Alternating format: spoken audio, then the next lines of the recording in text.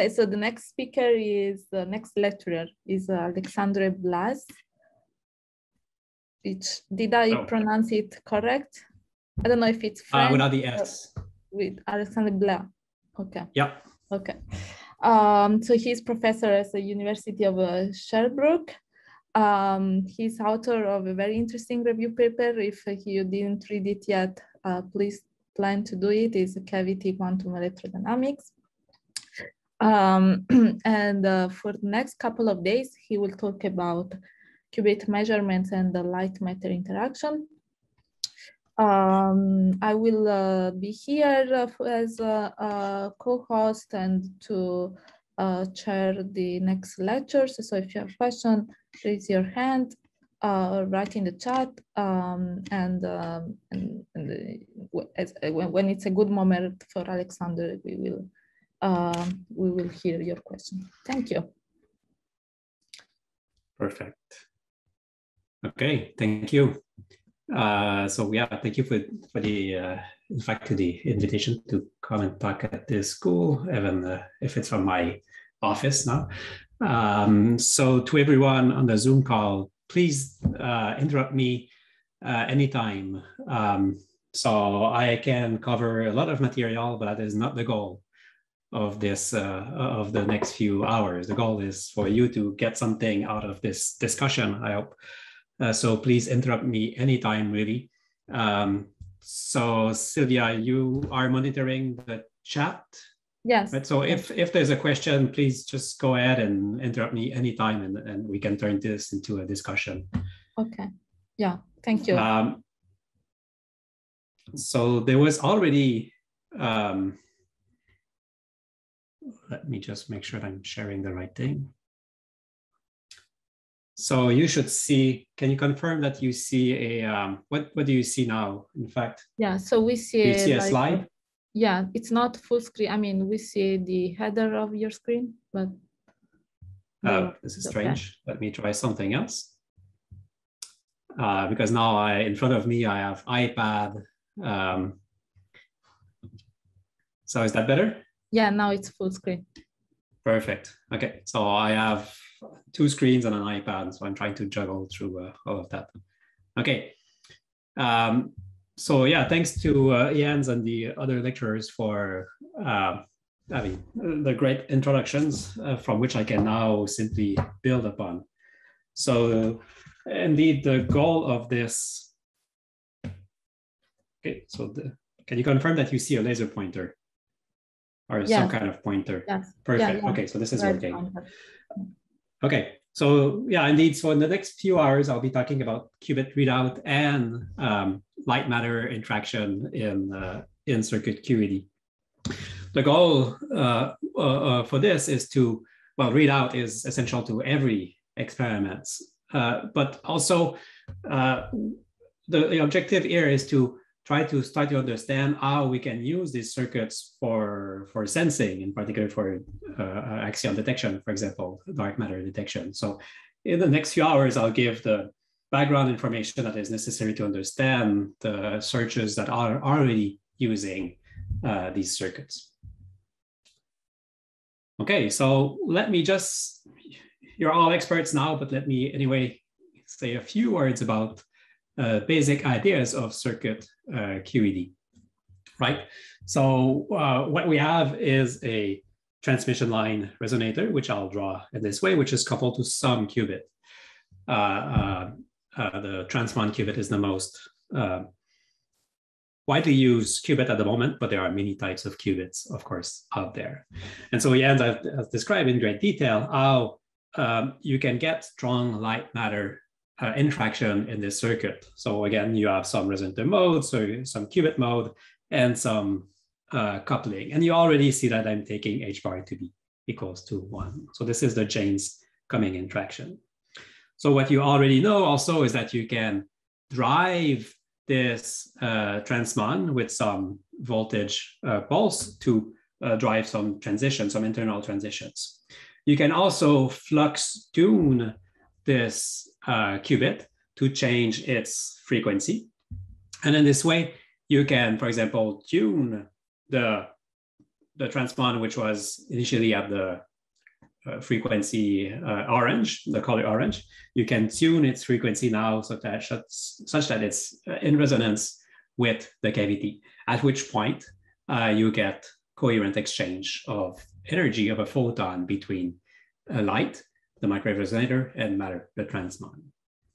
Okay, and what Jens also described is that in the large detuning regime, when the color, the frequency of the qubit is very different from that of the transmon. So in this regime of large detuning, then an Hamiltonian, which does a good job, a pretty good job at describing the physics that goes on, is this dispersive Hamiltonian. And so in the next few hours, we will look in more details about the consequences of this Hamiltonian. What are the interesting features in the context of readout, but also in the context of qubit readout, but also in the context of sensing. And I will also say, not today, but tomorrow, a few words about light matter interaction in this regime. So more precisely, the outline is the following.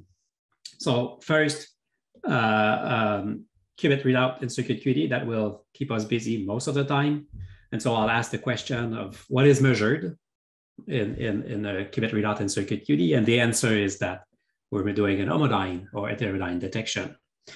And it will be useful to introduce phase-space representation to understand this visually. Then I'll jump into dispersive readout, how you can read out the state of the qubit in that dispersive regime. In particular, we'll look at the dynamics in phase space of the state of the cavity associated to the different state of the qubit, and then signal to noise ratio, which is of course crucial for a good readout.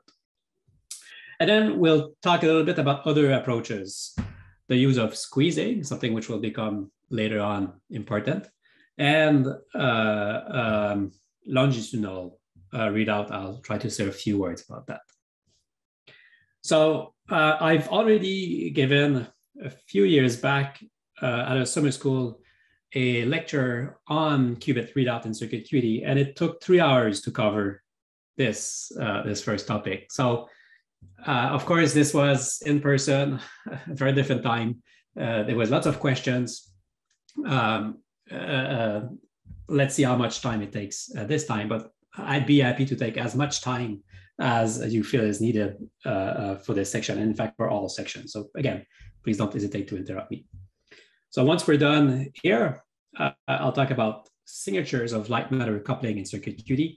I'll talk about strong coupling. I'm sure Jens said some things about that, but that will be necessary still to set the stage. And then I'll introduce the strong dispersive coupling regime, which will be useful for quantum sensing. If I have time, and the star, I'll say a few words about ultra strong coupling. And then by the end of the very end of the lectures, what I'll do is I'll take these different ideas and see how we can engineer interesting quantum sensors. In particular here, quantum sensors for single microwave photons, so single microwave photon detectors, something which again is useful for axion or dark photon measurements detection. The main reference will be this review, which was alluded to just before. I'll follow the notation from that review, but also the sections in that review. And then for the last section on single microwave photon detection, this will be a little bit different. This will be based on 2 papers. So that's a slightly different lecture. I'll try not to make this as a specialized talk, but really still give an introductory discussion, but still it will be based on these papers more specifically. Okay, so with that being said, let's move to the first topic, qubit readout, in particular homodyne detection and phase-space representation. So here I will try something special. I will try to move from slides to writing on the iPad. That's the way that I found to slow me down. If it doesn't work today, I'll move to one approach or the other tomorrow. But for today, let's try that. Okay, so what are we measuring? So this is something which should look roughly familiar to now. You have here on the right-hand side, a cavity, which I represent here in this chemetric drawing as some Fabry-Perot cavity made from two mirrors. But this will be your favorite circuit QED cavity, 1D lumped, 1D or 3D cavity, whatever you prefer, in which we will place transmon qubits or any other type of qubits or anything that you like to measure. But really for the next 40 minutes, half hour at least, the presence of the qubit is not really necessary. So you can kind of ignore the fact that there's a qubit here and just think very basic way about the very general readout process here. Okay, so what do we have? We have, again, on the right-hand side, what is called and hopefully most of it quantum. So at 10 milli-K at the base temperature of your dilution fridge, you have your cavity with a transmon, and you are trying to infer the state of the transmon. The way you do that is at room temperature, you send some RF signal down to the cavity, and you will simply measure the reflected signal. So this is how a readout occurs in circuit QED. The first thing to say is that this readout has a really good on-off ratio, in the sense that if you do not want any readout to go on, well, you don't send any RF tone at the input. If you want a readout, well, you shine some RF tone. Okay, so this is, in a sense, very different from the earlier approaches to readout, to measure superconducting qubits, where devices, widgets were fabricated in proximity to the qubit, say some squid to measure flux qubits or single electron transistor to measure charge-like qubits. Here, in circuit QED, we're simply using the natural dispersive interaction between the cavity and the qubit. So nothing dissipative goes on near the qubit. So that's already an advantage. Okay, so the tone is sent down. To attenuate any noise, remove as much noise as possible. Some attenuators are added here, and then hopefully you're left here with an attenuated version of your RF signal. And then, as I said, you measure what comes out. And then what comes out is what we have to talk about. So first, we have to explain what comes out. I've said we measure the transmission, but there's already something to understand about that. And that's the so-called input-output theory. So I won't go into a complete description of input-output theory, but at least I'll give some intuition about how you can understand input-output theory. Then the signal, as we will see, meets what we'll call a circulator, then amplifiers, and then a mixer, more specifically an IQ mixer. And then this will be converted with an ADC, so analog to digital converter. And then you have what is known, in some experiments at least, you have what is known as an FPGA, field programmable, you know what I want to say, gate array, which is essentially a small computer which is there to analyze the signal and, for example, take some decisions on some feedback loop you might want to close here. You might want to send some signal back to the qubit depending on what you've measured. Okay, so what I need to do in the next few minutes, as I said, is to talk about these 4 essential steps of the measurement chain. Understanding what comes out, what is a circulator, what are these amplifiers actually doing, and what is a mixer doing, to figure out at the end, what is it that we're measuring and how is it related ultimately to the state of the qubit. And I see that there might be a question.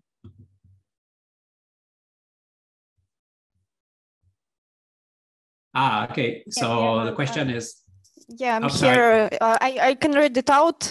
We naturally read it by our voice. I can read it. Yeah. So which one is more favorable, transmission or reflection? That's a good question. I will not talk about that.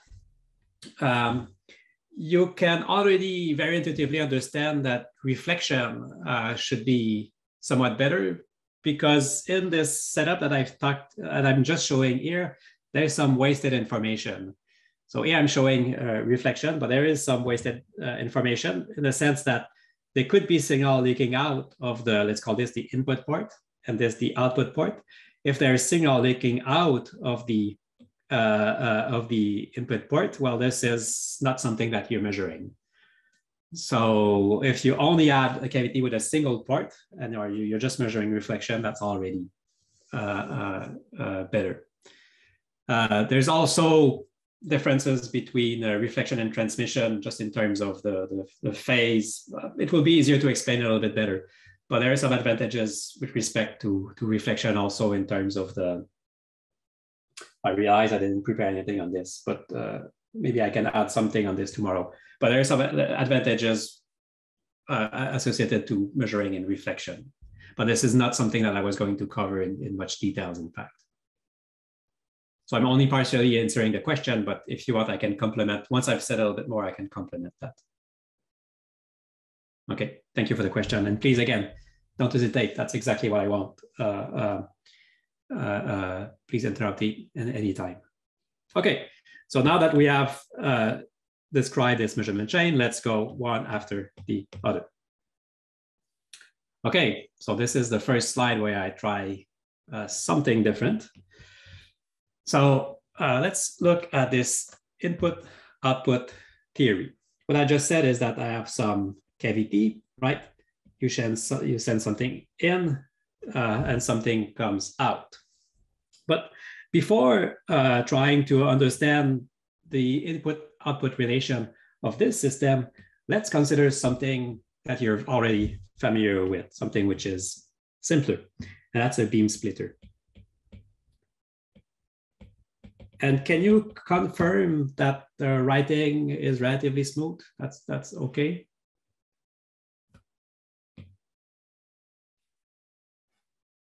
I'll take that as a yes or as a no. Yes, it is. Thank you. Okay, so beam splitter. So I've got some beam splitter here, and I'll send some signal in.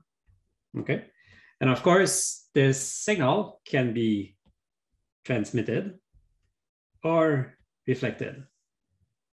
Okay, and this beam splitter will have some transparency, some transparency eta. Okay, so you can ask, what is the input-output relation of, oops, there's no eraser here, so I need to, what is the I/O relation of this beam splitter? Well, first of all, am I missing something in what I drew?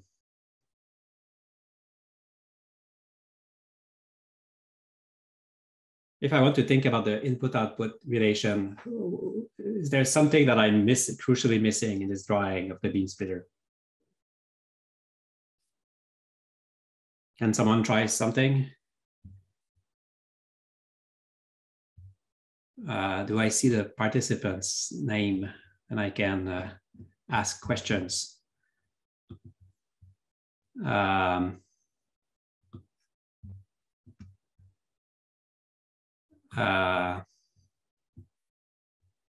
I don't know. I'll ask someone that I know. I'm sorry. Cristobal, you want to take a chance? Yeah, we can see your. The speaker. They cannot talk. Okay. Yeah. Sorry. Okay, but maybe write in the chat. Okay. Sorry, maybe I Now that I know missed something. Sorry, who wanted to talk? I can unmute. Someone said Lus. Okay, I tried to point to someone, but I just realized that they are muted by default. Okay. I'm happy if they're not muted by default if they want to, but that's fine. Okay, so Lus, indeed, that's something that one could should maybe take into account, but this is not what I was thinking about here. What I'm thinking about here is, in fact, the fact that a beam splitter is not a device which, as suggested by this drawing so far, has 3 ports. A beam splitter is a 4-port device. Okay. Yeah, the other port. Thank you. Someone just said that. So indeed, there's a 4th port. Okay. And even if I'm not sending anything myself to this port, well, there is at least something, and that something is noise, at the minimum vacuum noise. Okay. And as we will see now, this is crucial. So the input-output relation will be written in this way. So I'll call this field Cin. I'll try to put the at on top of the operators, but sometimes I'll forget. And that Cin can be transmitted. And I'll call this Bout. And it can be reflected. I'll call this Cout. And now there is a 4th port, which hopefully is only vacuum noise. And I'll call this Bin. So this is really a 4th port device, and these creation and annihilation operators are the creation and annihilation operators for the fields at these 4 ports. And so once we've written this, it's pretty easy to write what is the input-output relation. We know that the Bout is what? Is transmission plus, in this case, reflected noise. Okay, we can just intuitively write this. And so what form will it take? Well, there's a transparency. And so there is a, not everything from Cn makes it to be out. There is some transparency, as we said, so some is reflected. Plus 1 minus Bn. Okay, that's it. So that's the input-output relation for this beam splitter. Something that if you didn't know already, you knew intuitively. And an important note is that you see that Bout, Bout DAG, if you work it out, as a commutation relation of 1, as it should. It's a bosonic mode, okay? And what this statement says is that if you need this commutation to be respected, right? It's a bosonic mode, it should be 1. But notice that if you had ignored the input noise, that input this commutator would in fact have been something like eta. Okay, so adding the vacuum noise, the noise where you didn't send anything, was in fact essential to respect the commutation relations. Excellent. That's fine. Questions on this?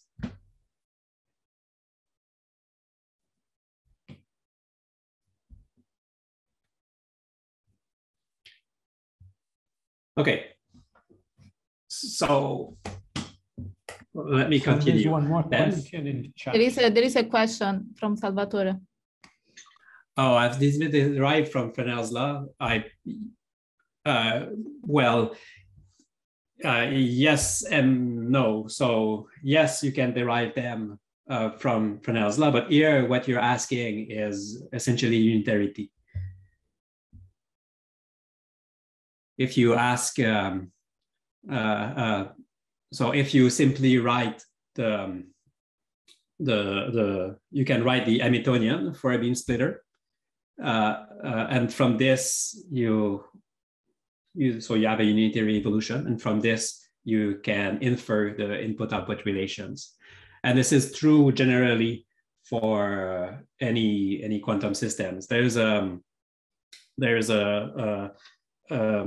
I'll write this here and I'll erase it after, but there is a very nice formalism known as SLH, which allows you to derive these input-output relations in a very nice way. And the three ingredients in this SLH are the three letters. You need some scattering matrix, you need some damping, Lindbladians, and you need some Hamiltonian, each describing your system. And so, for example, if you have a system which has, so I have quantum system 1 and then quantum system 2, if you give me the scattering matrix, the L and the H associated to all of these objects, we can easily write, even in a complicated network, something like this. If I shine something here, oops, interesting. Oh, that's unfortunate. Okay, so first problem, writings in the keynote are not persistent. Okay.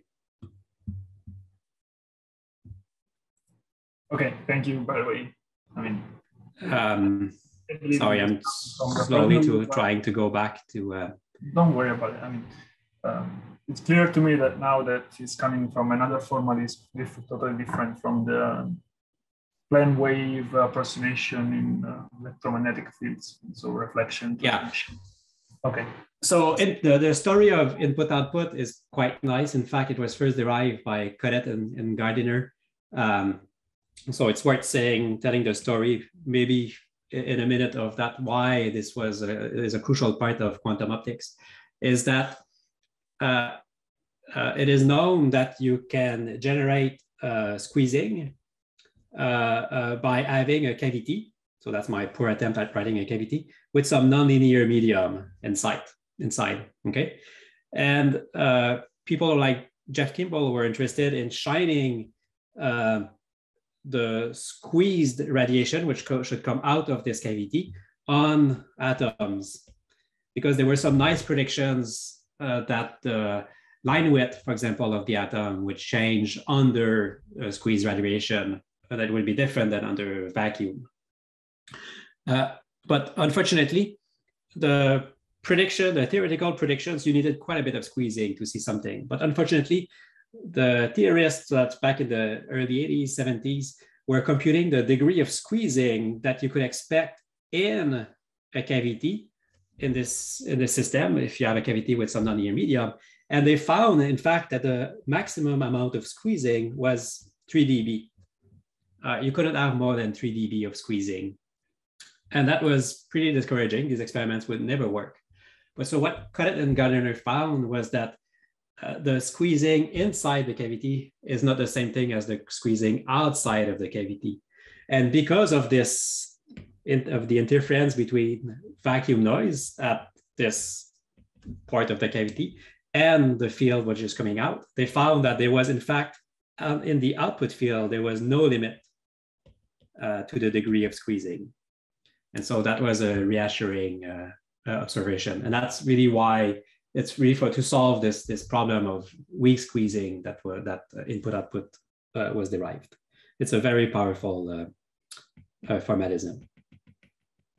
Okay, so good. What did we see? We saw that this is a 4-port device. Okay, and let me rewrite what the crucial thing that we found. I don't know, I went out of full screen and I'll try not to repeat that. Let's see. We found the following.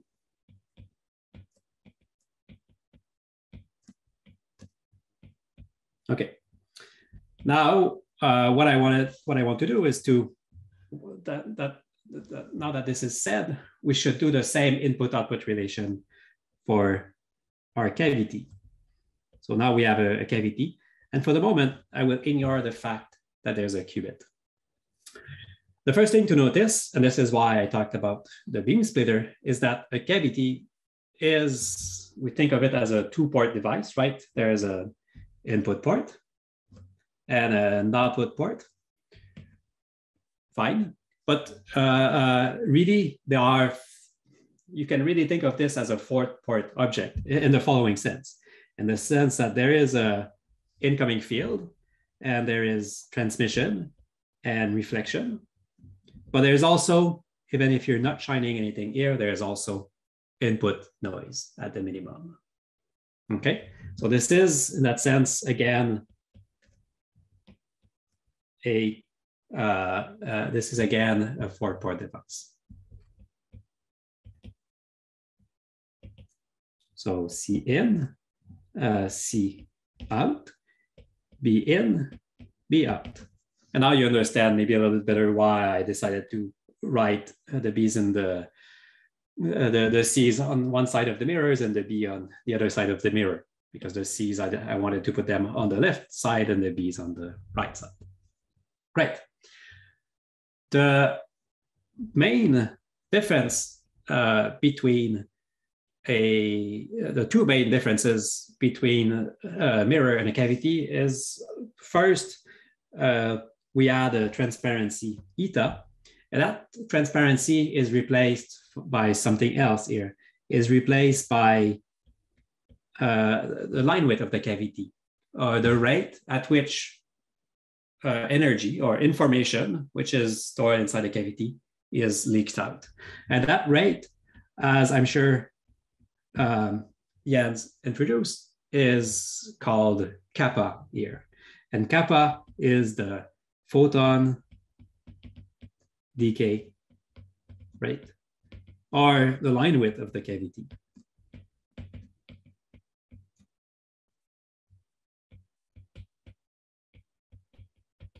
Very good. Okay, so the second major difference is that the mirror here, the semi-transparent mirror on the left-hand side, is a pretty boring thing. It doesn't have a life of its own. A cavity, on the other hand, has a life of its own. There's an additional mode here, which is the mode of the cavity A. Okay, and so this is the essential thing. These are the two essential things that will change the input-output relation. And so now we're ready to write that input-output relation. Again, here I'm not, you can formally derive these relations. Here I'm simply introducing them in what I hope is an intuitive approach. So what is the input-output relation? Well, oops, I made some mistake here, right? Right, this should be called B out, and this should be called B in, right? This is coming out, and that's coming in. Apologies for that. So what is B out? Well, in the same way that B out here was what was transmitted plus what was reflected, well, it's the same thing here. B out will simply be, okay, that doesn't work. No, you lost we lost the screen. Yeah, exactly. So I need to stop working in this way. That's what that means. Okay. Well, I tried.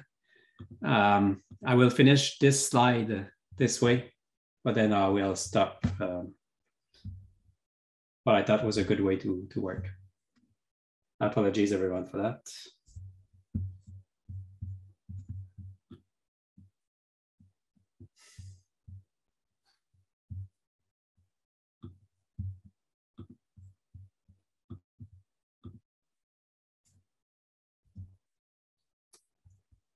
Okay.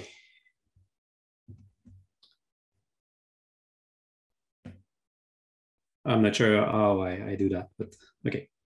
So again, mirror, input, output, now cavity,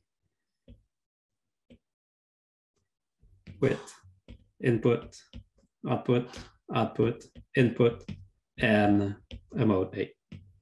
And so what I was going to write is that P out is what? Is simply what comes out of the cavity, what leaks out of cavity, plus, you see, there's a BN right here. And so part of that BN will come, the noise or whatever this is, this could be a drive, will come in the cavity, but some of it will be reflected. Okay, there's a prompt reflection here, which could happen. And so plus reflected noise. Okay, so now I can write this more formally. So that means that Pn will be what? What leaks out of the cavity? Well, what leaks out of the cavity is what was in the cavity in the first place. The only thing that can leak out is the photons that you've put there. And the photons that you've put there are characterized. Okay, so we stop here. I'll share something else. Apologies.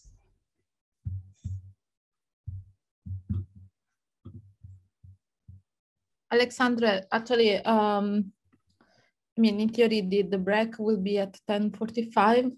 I don't know, do you want to take, just wondering, do you want to take a break now so you can, if you have to fix something? I think that I'm okay. Okay. Because this should work now. Okay. You should see a screen. Yes. Right? Yes. Okay, good. So I had prepared the backup, which will now be the number one approach. So this should not fail now. Okay. Okay. Apologies. So what did I say? Let me know if anything should be improved here, if the fonts are too small, if it should be thicker, whatever. Okay, so what is V out? I said is what leaks out of the cavity, and what leaks out of the cavity is what you've put there in the first place. And this is characterized by what? This is characterized by A, the field inside the cavity. So the field inside the cavity is what leaks out. But there is one prefactor here, in the same way that unfortunately erased now, there was, for the beam splitter, there was a prefactor which was the transparency of the mirror. Remember, there was a square root of eta. Now there will be also essentially the transparency of the mirror of the cavity, which is kappa, the photon decay rate, again with a square root. And to that, we should add the infield. So what do we have? What we have is that the field which is transmitted from the cavity, okay, is the combination of two things. It is what leaks out and what is reflected. Good. Does that make sense?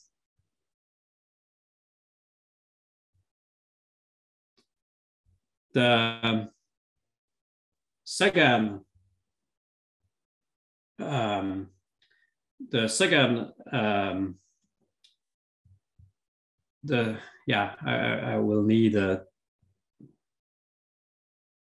yes, okay, maybe we can take the break now because I need to take some images that were in the presentation and bring them now in this file. And this way I'll be able to smoothly go back. Oh, we don't hear you.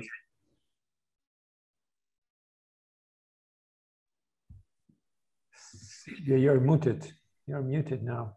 Oh, sorry. I was speaking without being on mute. Yeah. So let's take the break now. So Alexandre, is 15 minutes enough for you? Perfect. Yeah, that's fine. So I just need to put two images that were in my keynote presentation, which I'll stop using now. Okay. So we will resume at 10:45. Let's have a coffee. Perfect. Thank you. Thank you. Sorry, everyone, but we've hopefully ironed out all the problems now. Very good. Thank you.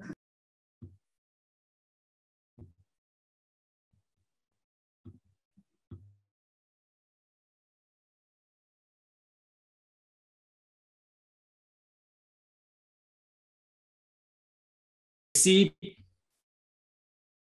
okay, recording, good. So the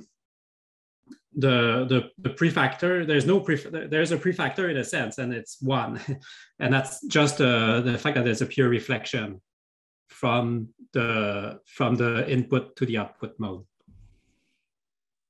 Yeah, okay, so that was kind of my question. So you're saying that there's no noise from this side coming into the resonator? No, okay. Because everything is reflected. There is, in fact. Yeah, okay. There is, in fact, that's a good point, and it's a little bit, I understand, yeah, okay, that's a good point. It's a little bit misleading here, but in fact, in this input-output approach, if you write the Langevin equation, the Heisenberg equation of motion for the operator A, you see that you have a contribution from Bn.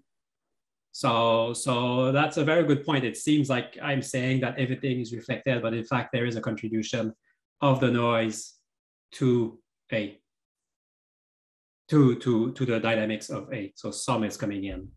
And that's, in a sense, that's a reflection of dissipation fluctuation, the dissipation fluctuation theorem. If there's dissipation, A, there must be fluctuations, Bn.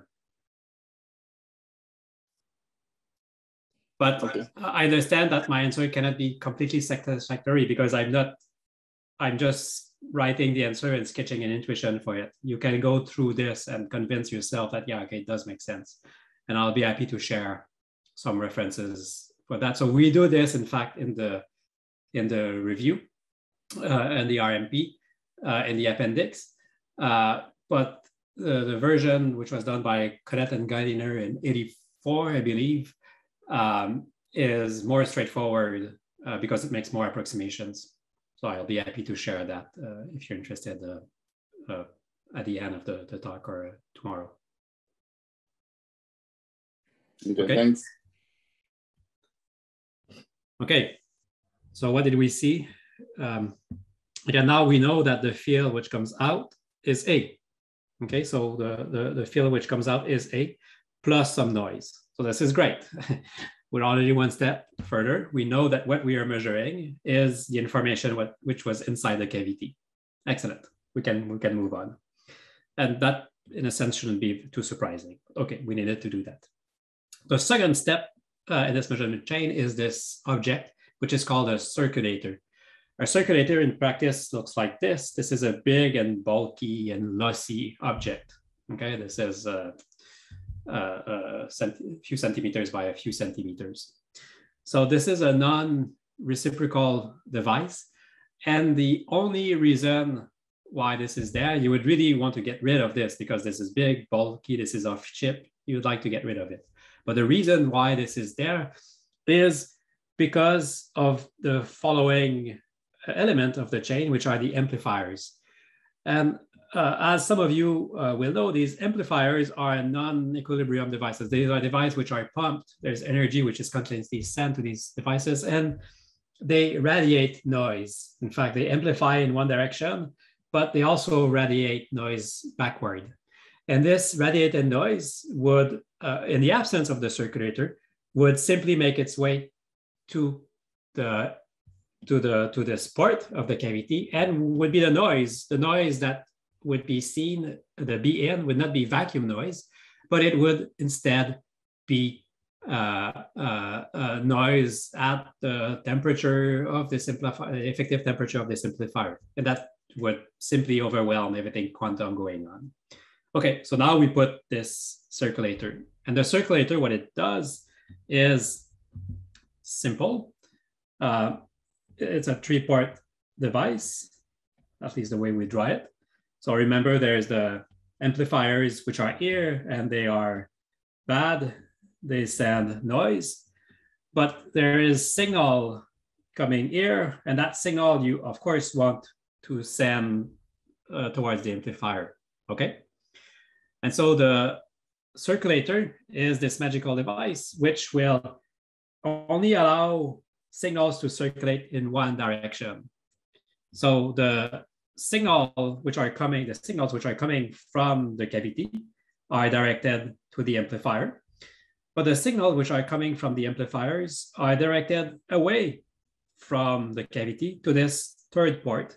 This third port, which in practice will be terminated by some 50 ohm resistor.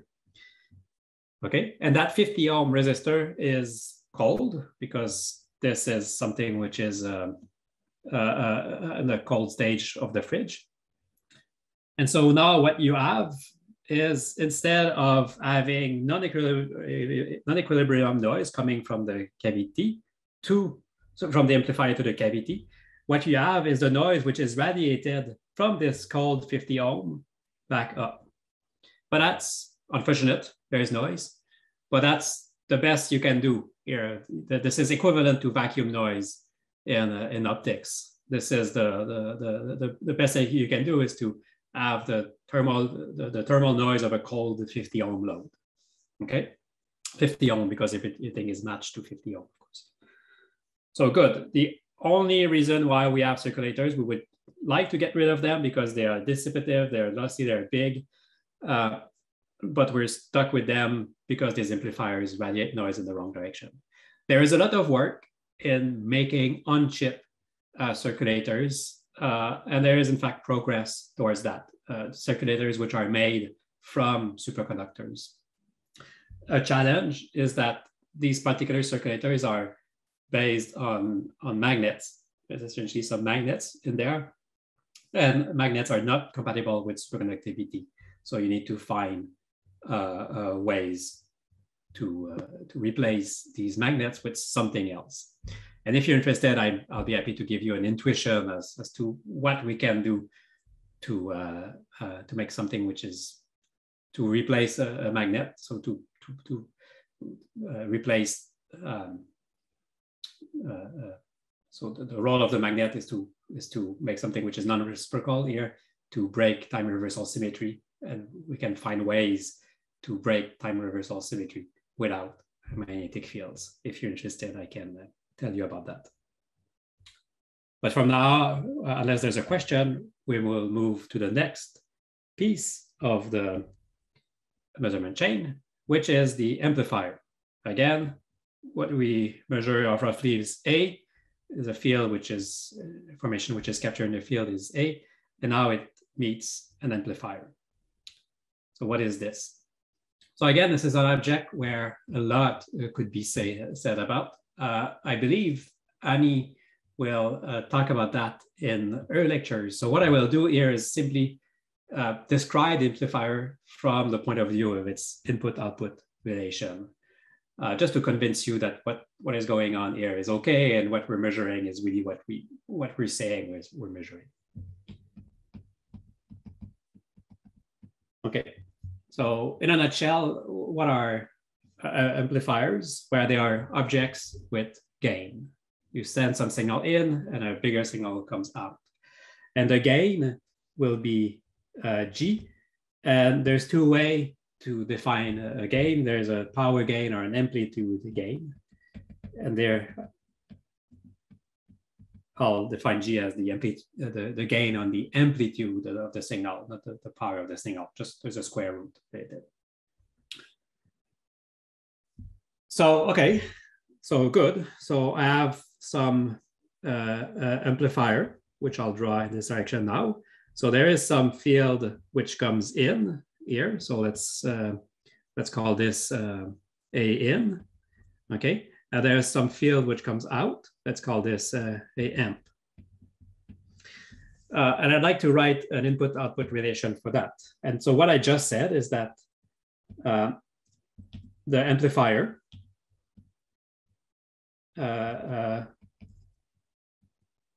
adds, there's a gain, and so there will be more signal at the end than at the beginning. So you could expect an input-output relation which looks like this. So the signal which comes in is multiplied with some gain factor to give you the output. And because this is an amplitude gain, there's a square root here. Oh, rather, no, sorry. I messed up. This is a power gain. This is a power gain. Sorry, I messed up. Power. That's why there's a square root. Okay. But can that be true? Can that be a correct, given what I just said above, thinking particularly about the beam splitter, can that be correct? Can someone point a mistake, a problem with this? What is missing? And the answer is simple. The answer is the same as for the beam splitter. And so what is it? There should also be vacuum noise. Yeah, there should be noise at the minimum vacuum. Okay. So indeed, the problem, let's read it like this. The problem with this relation, if that was true, then that would be equal to G, which is, of course, not equal to 1 unless it's not an amplifier. An amplifier with a gain of 1 is not a particularly useful amplifier. Okay, so there's a problem. That input-output relation cannot be right because it is not preserving the commutation relation. And so just like we had for the beam splitter, the I/O relation needs to account for noise.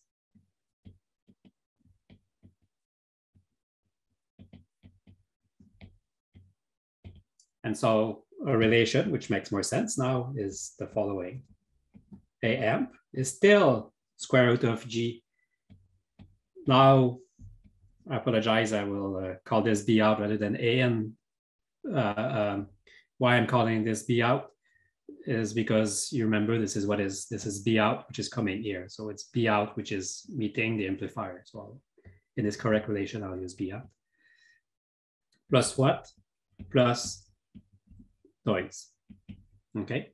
And so this bit here is noise. So it's very similar to the beam splitter relation. I've got these square roots and I've got what I wanted to amplify plus noise. So this is why I showed you the input-output relation of a beam splitter before, just for this to make a little bit more sense now. Good. I hope it does make sense. So here there's an extra mode, H, which accounts for noise. Ideally, noise added by the amplifier. I've already said that this is a non-equilibrium device. This is a pump device. The amplifiers are complicated devices. So there is really an extra mode here. There's an extra noise mode. There are some internal modes which give you this extra noise. So ideally, you would like to have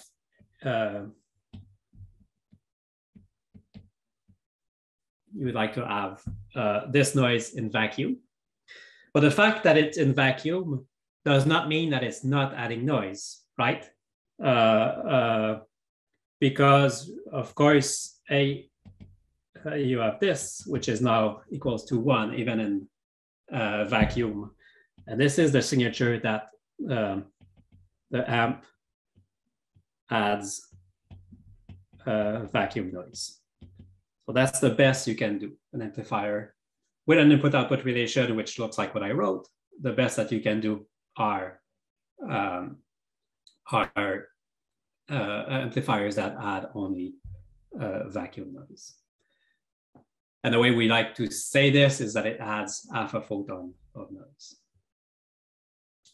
But the crucial point is that just like the cavity, just like the beam splitter, just like the circulator, the input-output relation of the amplifier is simple, okay? It does not change in an essential way the signal. Remember, B out is just essentially A plus some noise, okay? So this now I can write as essentially some prefactors. So let's call them, I don't know, alpha A plus noise. Okay, so if I use the input-output relation, I know that this is just related to A. In fact, the prefactor is just square root of G kappa plus some noise, the noise added by the amplifier and the reflected noise. All good. So what we know is that what we're measuring is really A. The input-output relation is simple. This particular amplifier that I'm thinking about is only one of two categories of amplifiers, of so-called quantum limited amplifiers. So the quantum limit here is when you saturate this equality, when you reach zero here, that there's only vacuum noise. There's another type of amplifier. If the one I'm talking about here is known as phase preserving, there's also amplifiers that are known as phase sensitive.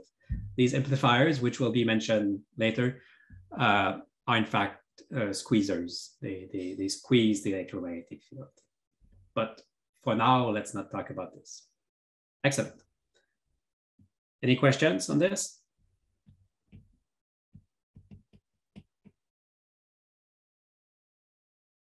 If not, the last step is the mixer. So the field went out, went through the circulator, amplified, in fact, amplified twice. The first amplifier is a quantum limited amplifier, one which adds the minimum amount of noise allowed by quantum mechanics, half a photon of noise. But that signal is still not large enough to be measured. And so typically it's now amplified by high quality so-called amplifier, an amplifier which adds quite a bit of noise, but that's okay. Once it's amplified with a quantum limited amplifier, it's okay to add, it's okay that the second element of the chain not be as good. You just want a lot of gain here. And then what you have is the amplified signal, the amp, which meets this circulator. So we need to talk about that. A circulator is a nonlinear element.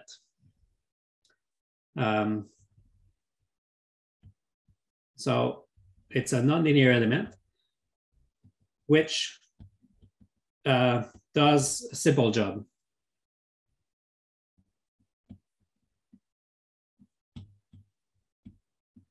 It takes the signal and it multiplies this with some reference signal, which is known as a local oscillator, and spits out the mixed signal.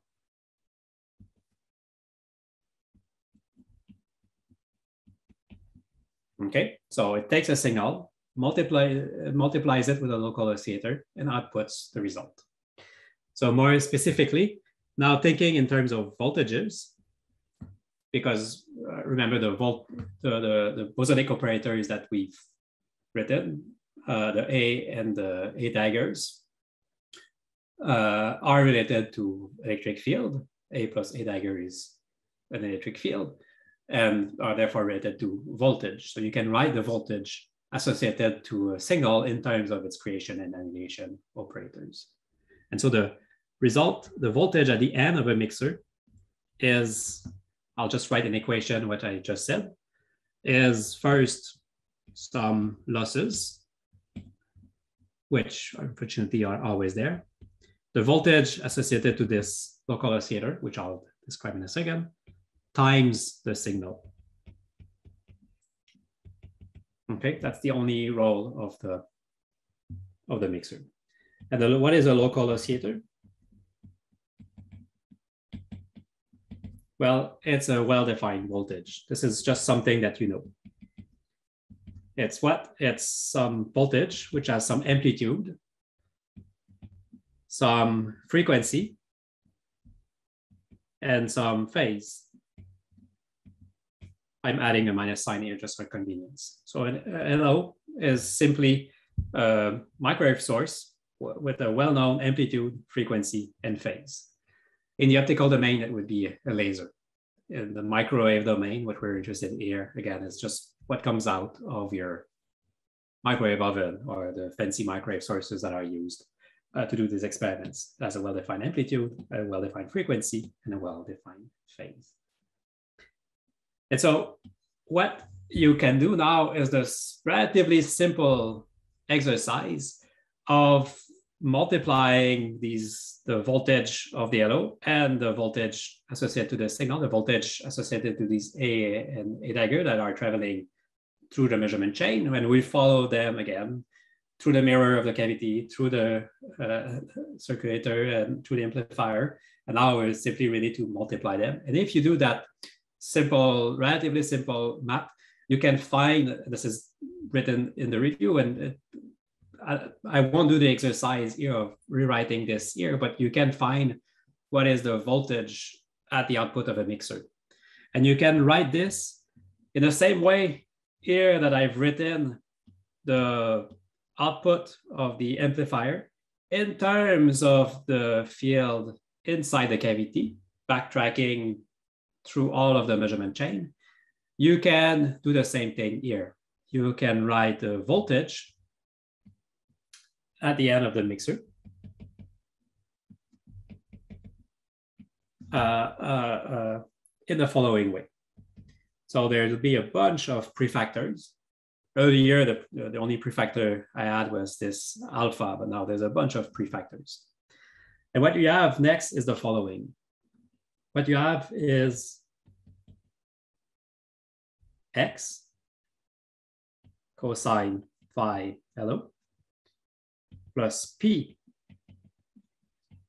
sine phi LO plus noise. Okay, so this is the output of the measurement chain. This is the output of the mixer. And what are the different quantities here? Well, first, this is all the prefactors that I've packaged together. Okay, in the same way here, I've packaged all of the noise together and called this simply noise. And what you have here are two things which should be very familiar. You have the two quadratures of the intra-cavity field.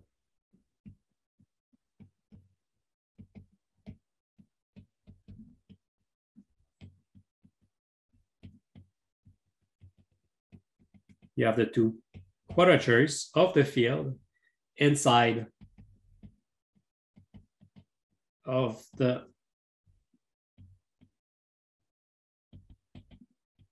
cavity.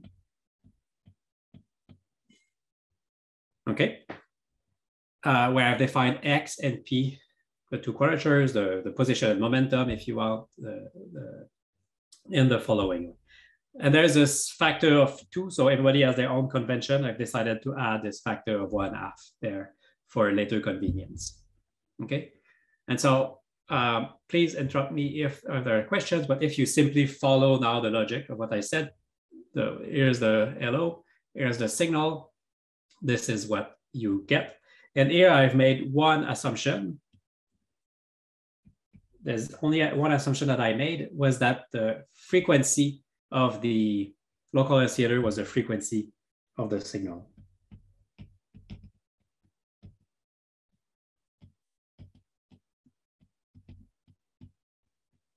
Okay. And you may wonder, well, I've never really talked about the frequency of the signal so far. And in fact, you see now that there is some time dependence that are appearing here.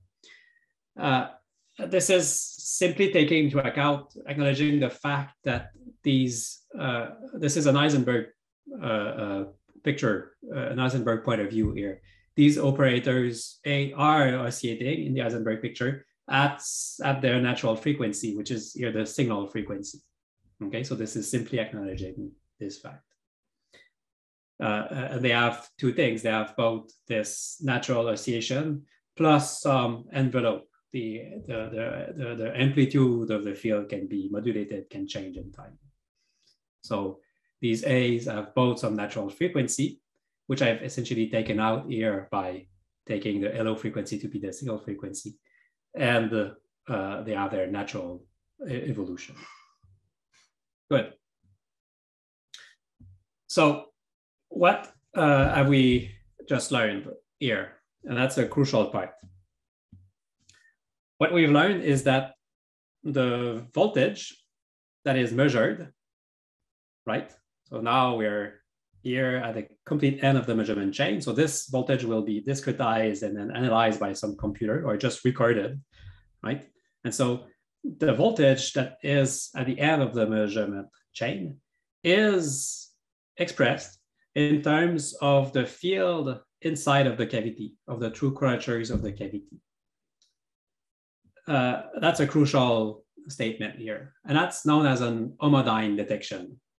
And so what we found is that this type of measurement, which is known as homodyne detection,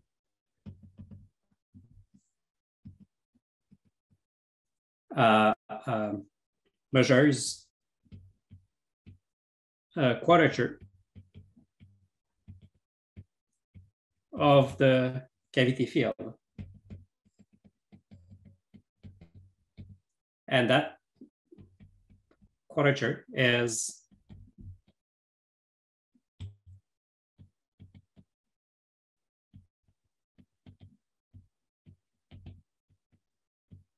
which quadrature is measured is decided by some phase. And which phase decides which quadrature is measured? Well, that's the phase of the local oscillator.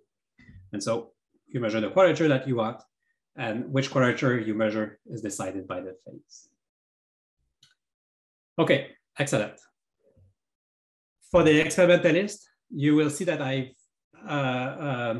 if some of you are already doing measurements like this in the lab, you will notice that I've decided to put under the rug some of the crucial, important aspects, but which, to understand the big picture, were not necessary. The fact that, okay, we are really, the frequency of the LO is not exactly the frequency of the signal, the filtering, the fact that we have access sometimes to two quadratures. So I'm putting these aspects under the rug. They are discussed, however, in the review paper. Here, the crucial point that I wanted to make was that by doing these different steps, amplification followed by mixing, you measure a quadrature of the field. Okay? Is that good for everyone?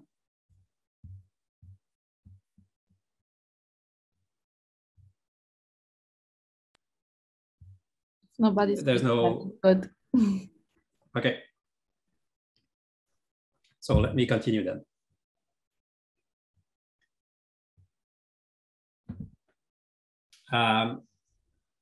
Okay. Fine.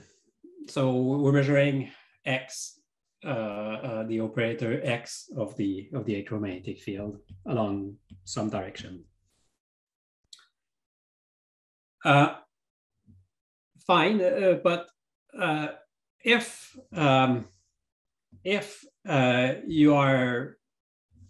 you've prepared some state of the cavity field, you may ask, what is the probability of measuring some value X of the field? Say, for example, that you choose to measure only the X quadrature here, okay? You pick the phase such that cosine is 1, so you only measure the X quadrature. What value of X are you likely to see in one shot of the measurement? Or on average, what is the probability of finding, what will be the distribution of the values of X that you will measure in these measurements? Well, there's a simple, it turns out, answer to that. And this is where we can link to phase space representation of the field. And from that point, things can get a little bit, after doing a little bit more math, things can be a little bit, we can start doing a little bit less math, because once we've done this link with phase space representation, we can start to draw phase space pictures and get an intuitive understanding of what goes on. So bear with me as I introduce a little bit more math just to make the name to something which is more visually appealing. Okay, so what we know is that the probability, which I'll call P of X, I can write the same things for P of P, the probability of measuring some value of the momentum. So the probability P of X of obtaining a value X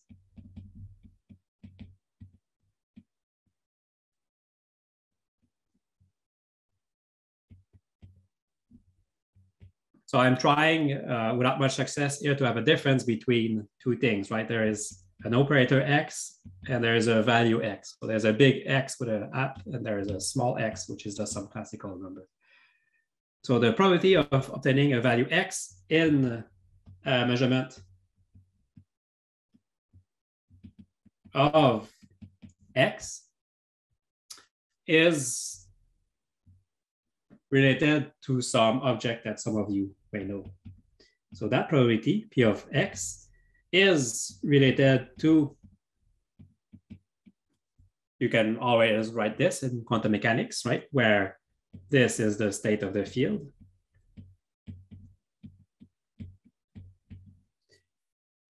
Okay, if you know the state, you can always compute it. But it turns out that this quantity in quantum mechanics is related to something that I imagine most of you will have, or many of you will have heard about. It's related to the Wigner function.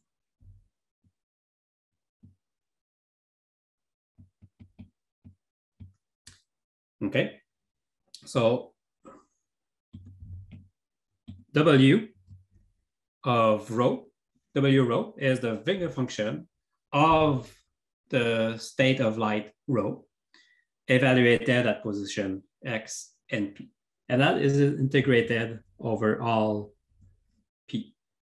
So this is known, that quantity, the integral over P of the Wigner function in this way is known as the marginal of the Wigner function.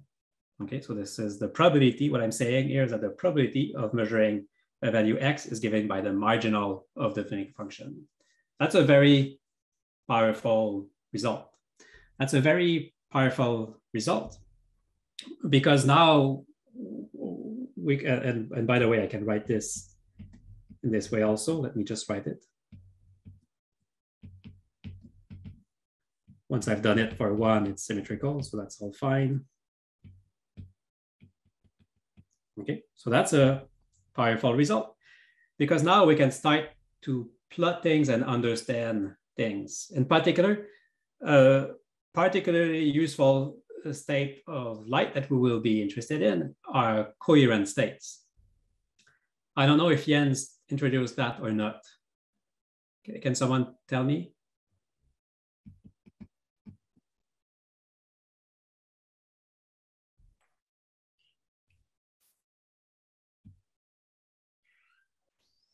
Oh, I don't hear, unfortunately.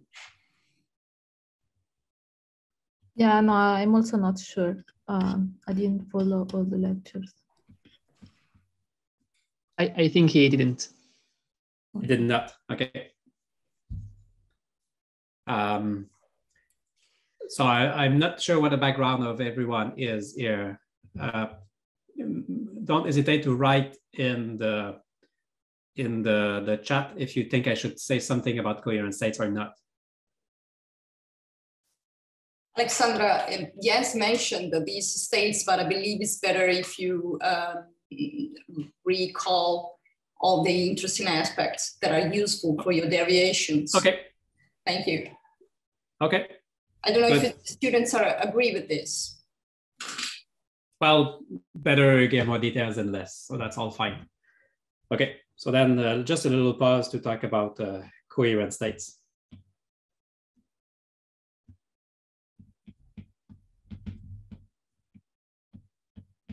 They will be crucial for everything that we will be talking about now, so might as well talk about them.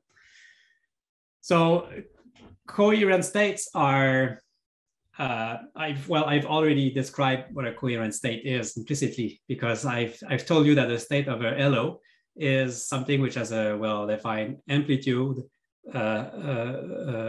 phase and frequency. Well, that's a coherent state. This is something that's a state which has a well-defined amplitude and phase, more particularly. And that's a coherent state is the state of your microwave oven. In particular, the fact that there are cold spots in your microwave. So if you put a ring of marshmallows or a line of marshmallows in your microwave oven, you'll find some that will burn and some that will not.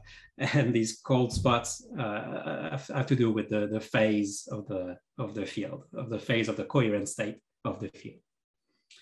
And so they are quantum mechanically, they are represented in the following way. So first, a coherent state as well-defined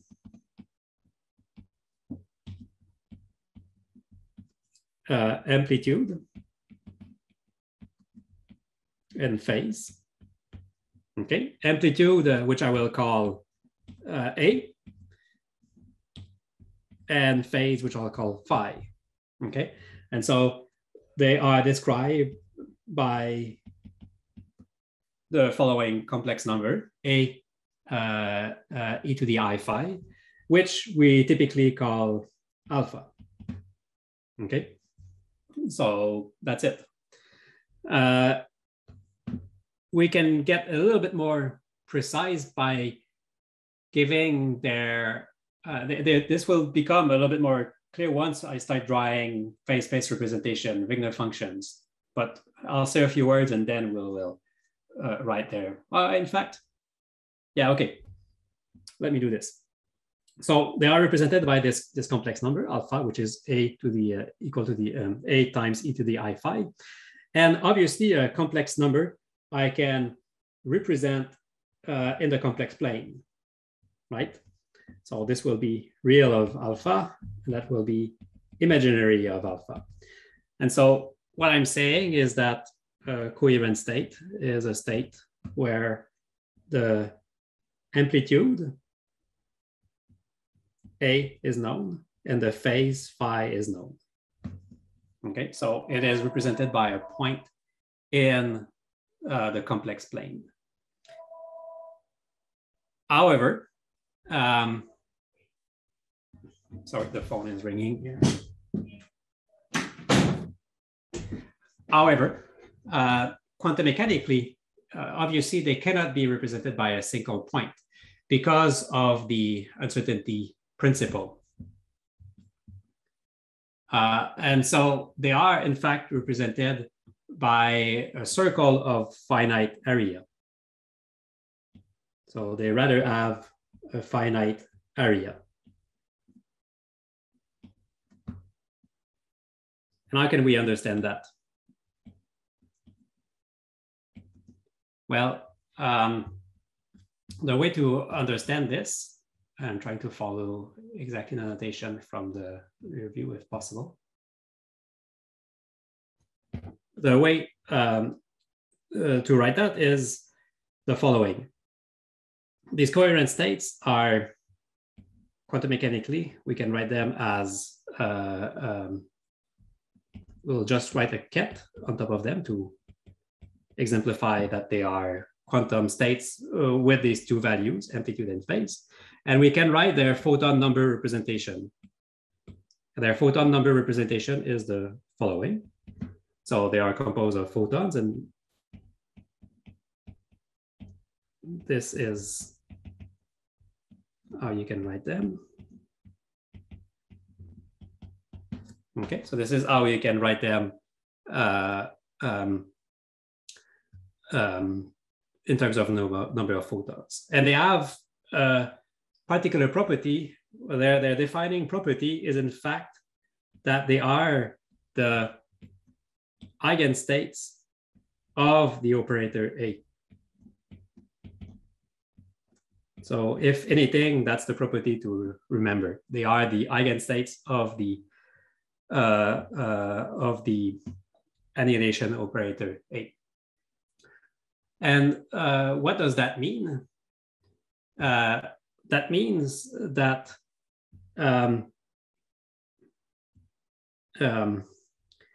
if I write, sorry, I should have prepared this a little bit more. I'm thinking in the same way that I'm doing this.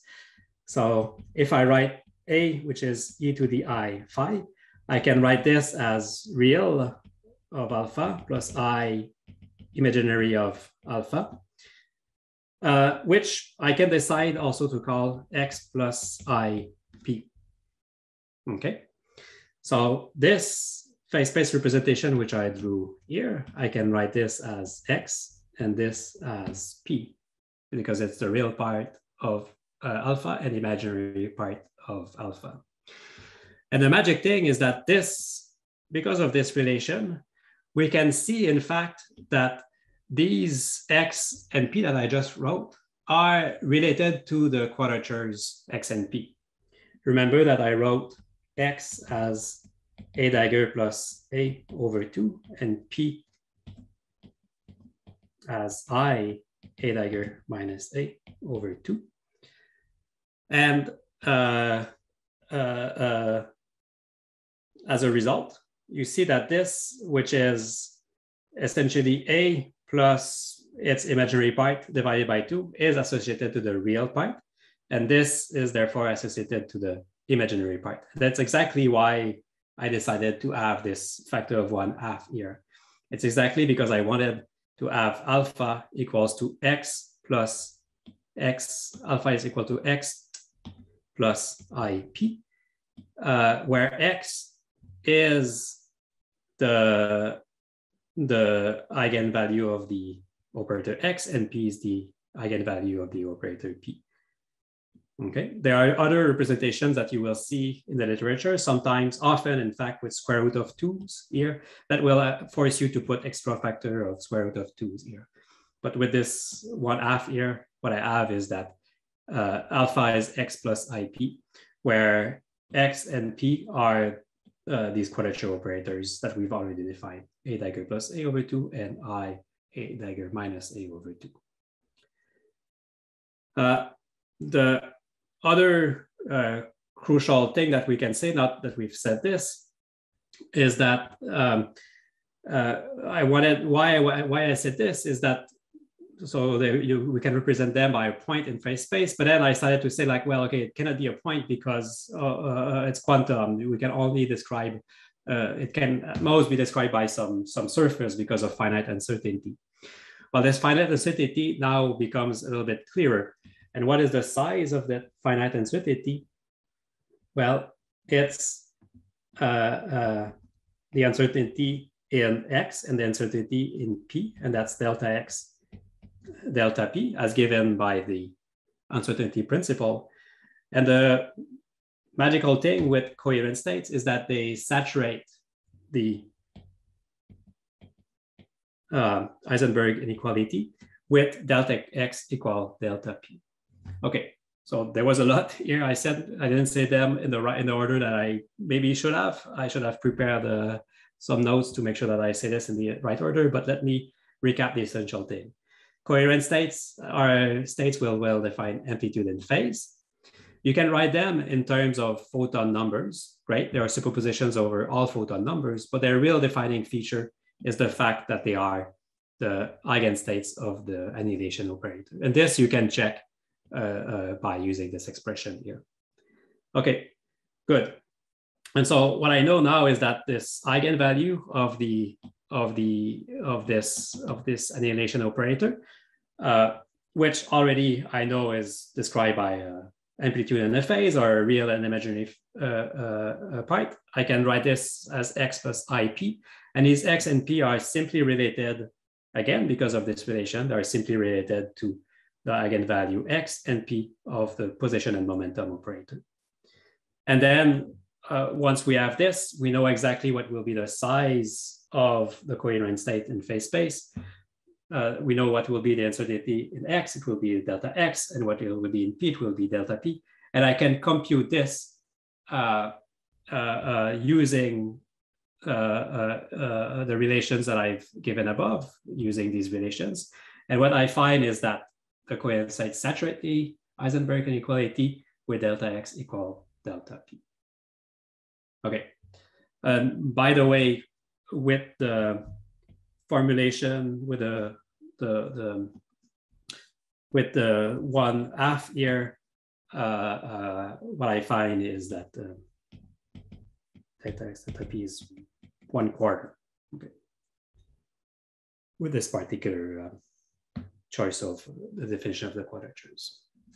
Okay, good. So what we have is that we can represent coherent states in the XP plane like so. In fact, I think that I've already said what I was about to say for the Wigner function. Remember why I decided to talk about that? Is what I said is that, okay, the probability of measuring some value x is given by the marginal of the Wigner function. So the integral of the Wigner function along p, and the probability to measure some p is given by the marginal of the Wigner function along x. And so I needed to give I needed to say a few words about these Wigner functions, what they are, and in particular what they are for coherent states, because these are the states that we're dealing with.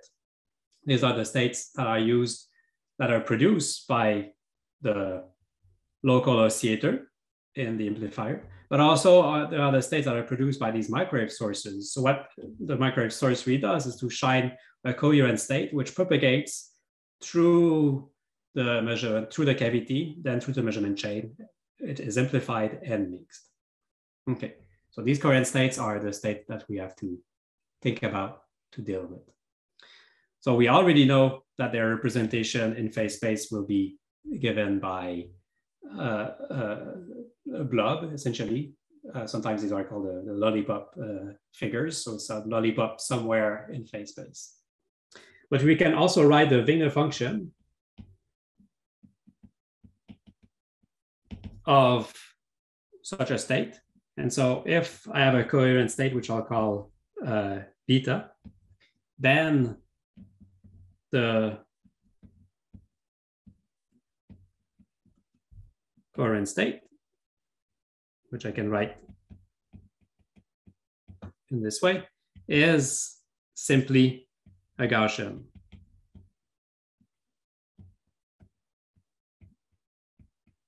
Okay, so the coherent state, not a 2D Gaussian. Not surprisingly, given that I just said that delta x equals delta p, that I have something which is a circle in phase space, then formally, if I compute the Wigner function associated to these states, this is what I find a Gaussian.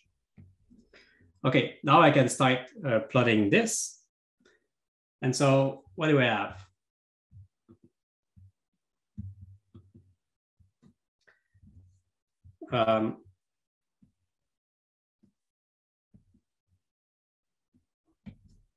So this is, again, x. This is p, or real part alpha, imaginary part alpha. If I have some coherent state, which is situated here, so I'm plotting some circle of uncertainty around the position of the coherent state.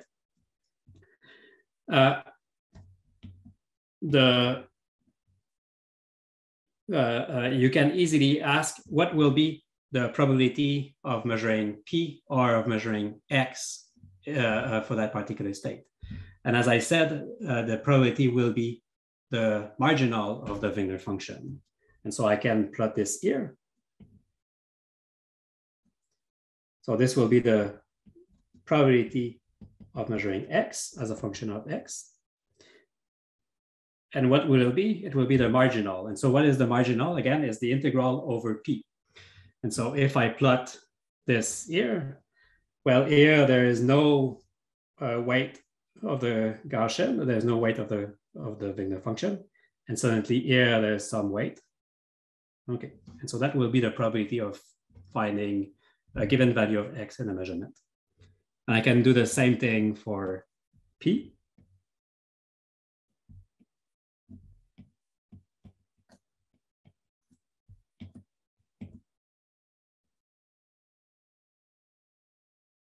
So there you go. So this plot tells you what is the probability of finding some value of X or P in one shot of an homodyne detection. Good. So that was a little bit longer than I hoped, a little bit more, didn't go in a straight line as I wanted, but I hope this is okay.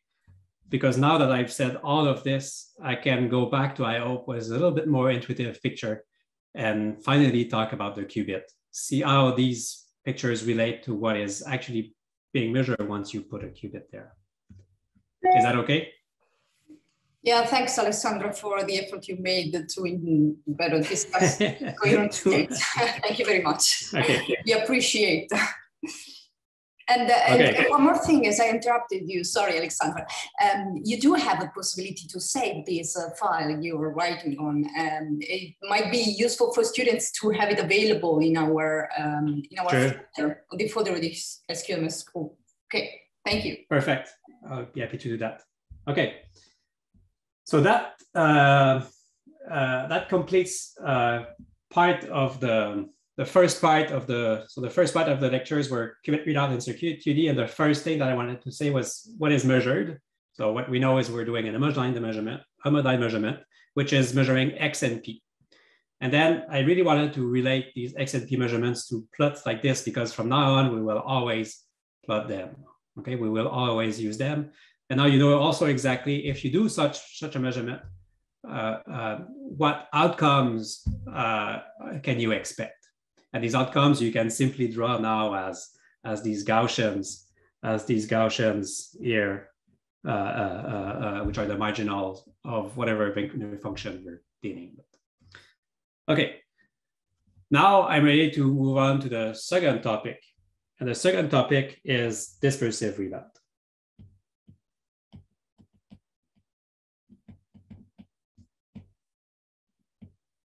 Finally. So I started the lecture with one Hamiltonian, which is the dispersive Hamiltonian. And this was described by Jens, who obtained them, for example, with some Schrieffer-Wolff transformation. And so this dispersive Hamiltonian takes the following form. And that was, in fact, in the question that he asked at the start of his lecture. Okay, so this is a dispersive Hamiltonian where you remember that chi is the dispersive coupling, which will be G squared over delta, where G is the light matter coupling and delta is the qubit qubit cavity detuning.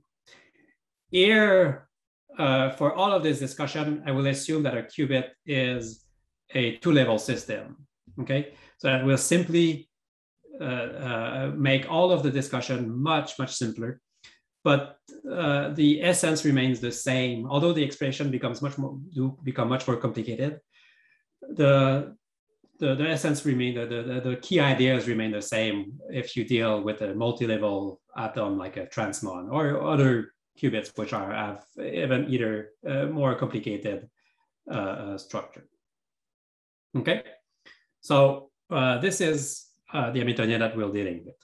The first thing to do is to rewrite this Hamiltonian in the following way. So what I will do is write this like this.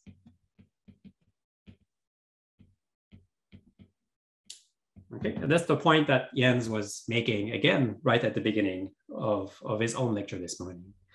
So what we see here is that what we have is, okay, the cavity with some frequency omega r, the qubit with some frequency omega a for atom. We could have called this different ways, but okay, this is the letter that we chose, plus chi, the dispersive light matter coupling. Once we've packaged these two terms together, what we see is that now it's the result, the effect of the dispersive coupling, light matter coupling, is to shift the cavity frequency. Now the cavity frequency, which is originally omega r in the absence of a qubit, is omega r plus or minus chi depending on the qubit being in its ground or excited state. Okay, and so it is useful to express this Hamiltonian in a frame where everything will be simpler. I imagine nobody talked about rotating frame. Is that correct?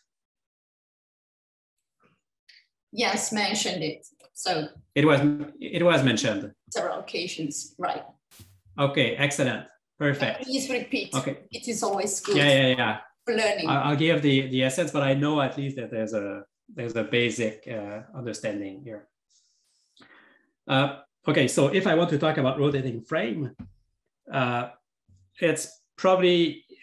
was described for a qubit where it will be a little bit simpler to understand, and then I'll move on to the harmonic oscillator and rewrite this Hamiltonian in this doubly rotating frame.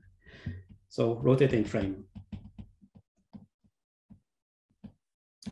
Okay, let's just forget the cavity for a moment. I simply have a qubit. Okay, and the qubit, the Hamiltonian of my qubit will be, I'll call this the atom, will be omega A over 2 sigma Z. And of course, I can write, I can plot this in the Bloch sphere, right? I can express the state of the qubit in this sphere, which I expect is familiar with everyone. So this is the projection of the qubit on the X, Y, and Z axis. The Y, that's the if you have some state psi,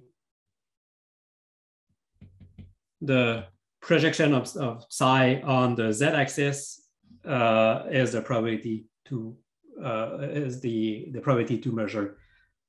Is related to the probability of measuring of the expectation value of Z. Same for the projection on Y and the projection on X. Okay, and so what you will know already is that in the Bloch sphere, the effect of this term is to generate what is known as the Larmor frequency, the Larmor oscillation. The fact that sigma Z generate a rotation around the Z axis. Okay, and so what happens now is that this state, which is aligned somewhere along the Z axis and is sitting somewhere in the XY plane, is now rotating at the Larmor frequency, the atom frequency, omega A, in time. Okay, and so it is useful that simple evolution is a complication in a way, because the qubit state might be manipulated in different ways. And I'd like to simplify this. And the way that I will simplify this picture is in the same way as in classical mechanics. If I'm dealing with something which is on something which is on a turntable. Well, maybe most of you have never, I not used the turntable so much, but something which rotates, and I place some object on the turntable, the dynamics will be complicated, but the dynamics can be simplified by, in classical mechanics, putting the description in a frame which rotates at the frequency of the turntable. And so I'm doing the same thing here, but quantum mechanically. So what I will do is that I will go to a rotating frame at the, okay, that didn't work so well, at the Larmor frequency. So I will go at a frame which rotate exactly in a way to cancel the unitary dynamics generated by the qubit Hamiltonian. And in that frame, well, the state stays put. I'm rotating at the same frequency as the state. And so from that perspective, it looks as if the system doesn't evolve anymore. And so in that Hamiltonian, from that perspective, it looks as if the Hamiltonian of the qubit is simply 0. And I'll put a prime here to remember that this is a new Hamiltonian, an Hamiltonian in the rotating frame. And so it looks as if nothing was happening. There's no evolution. Good. So that's the rotating frame for the qubit. And so I will do that now. I will go to a rotating frame for the qubit where that term will go. But I would also like to do that for the cavity. Okay. I would also like to go to a frame where this term also goes. And I hope that this, the intuition that you have for this particular term is that it also generates a rotation now not on the Bloch sphere, but in phase space. And there's different ways to understand this, right? If I just write the Hamiltonian of the cavity as or let me use the same letters, omega r as omega r a dagger plus a.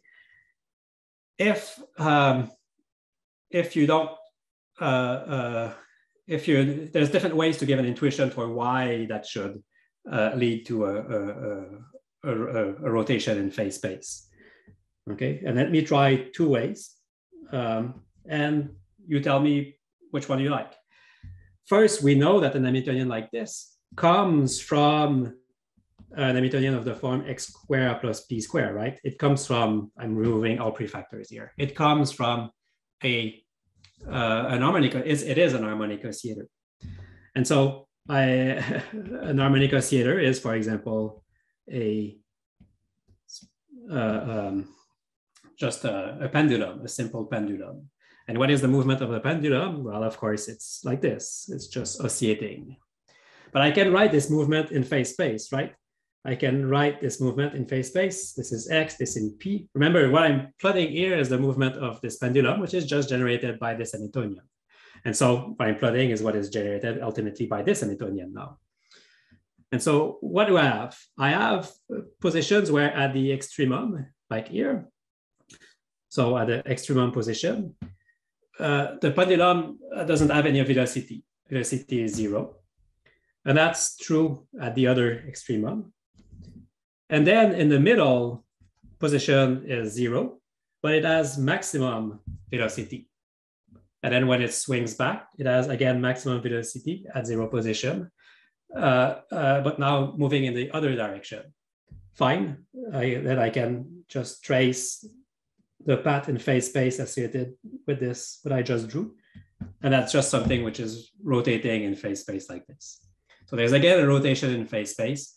And that rotation is at the natural oscillation frequency of the system, which is omega r. And I will simply go, just like in the turntable, to a rotating frame where this is eliminated.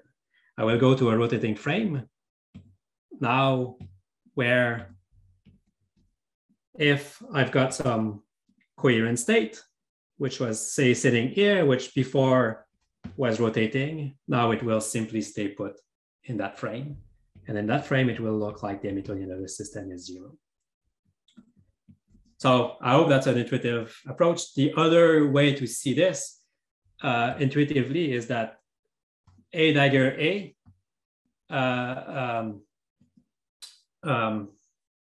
it's the first time I try this one, so let's see if that works. You will know that P is momentum generates a displacement. If I have a velocity, I'll move, I'll generate a displacement. So P is the generator of displacement. X, which is the conjugate variable, is therefore the generator of change in momentum. I think there's a term for this in English, which I cannot recover now. Is it boost? I don't remember. So P generates a displacement in X. X generates a displacement in P. And so, fine, let's look at A dagger A. So the conclusion here was that I made this conclusion because P and X are conjugate variable. So A dagger A is also conjugate with something else, roughly speaking, and that's the phase. Here, what is well defined is the energy, A dagger A. What is not well defined, however, here is the phase, the conjugate variable. And so that Hamiltonian will preserve energy, but will change the phase of the system. And that's exactly what we're seeing in this evolution. The evolution is around some contour of finite energy, finite amplitude, but the phase is winding. The phase is there's an evolution in the phase. Okay, so there you go. Two ways to see that this Hamiltonian will generate a rotation in phase space. And now what I will do is I will remove these rotations. Okay, a lot of efforts only to say that now I can go to a frame where the qubit is still. I can go to a frame where the cavity is still. So these two terms are going. And so in that frame, now this is gone. In the rotating frame, the dispersive Hamiltonian, therefore, is simply this. Excellent. So how much time do I have? Until I think you have probably another half hour. Okay, good. So maybe, excuse me, Alexandre, just want to take the chance because I need to leave now for the next half hour, and Katerina will take that place. Perfect. We can also take this as an opportunity to ask if there's any questions. There was a lot in the last. So I don't see in the chat, I don't see any questions. Okay. Good. So now we're ready to talk about qubit readout. And to do that, I'll start by assuming that the qubit is in some superposition, and I'd like to measure the state of the qubit. So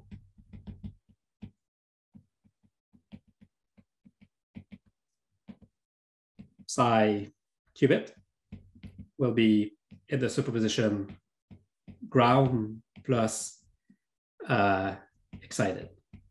So you will, I'm sure I've seen a notation ground, excited, and maybe F, also the second excited state of the transmon. So here I will use either notation G or E. Again, it's only a two-level system for now. So G or E or 0 or 1, depending on how I want to think about this. Okay, but for now I'll use G or E. And I'll assume that so again, this is the state of the qubit that I want to infer, that I want to measure. And I assume that initial state of the cavity is some coherent state alpha. Excellent. So I can now draw in phase space very easily the evolution under the dispersive Hamiltonian. And let me make this a little bit bigger.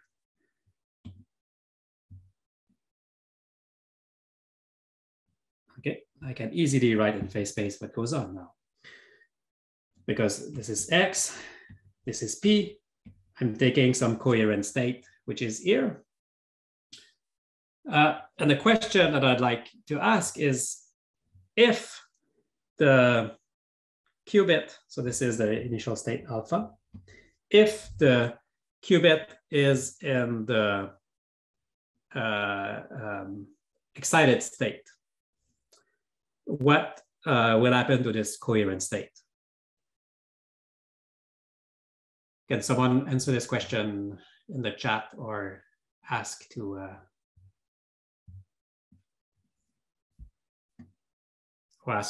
be given the mic?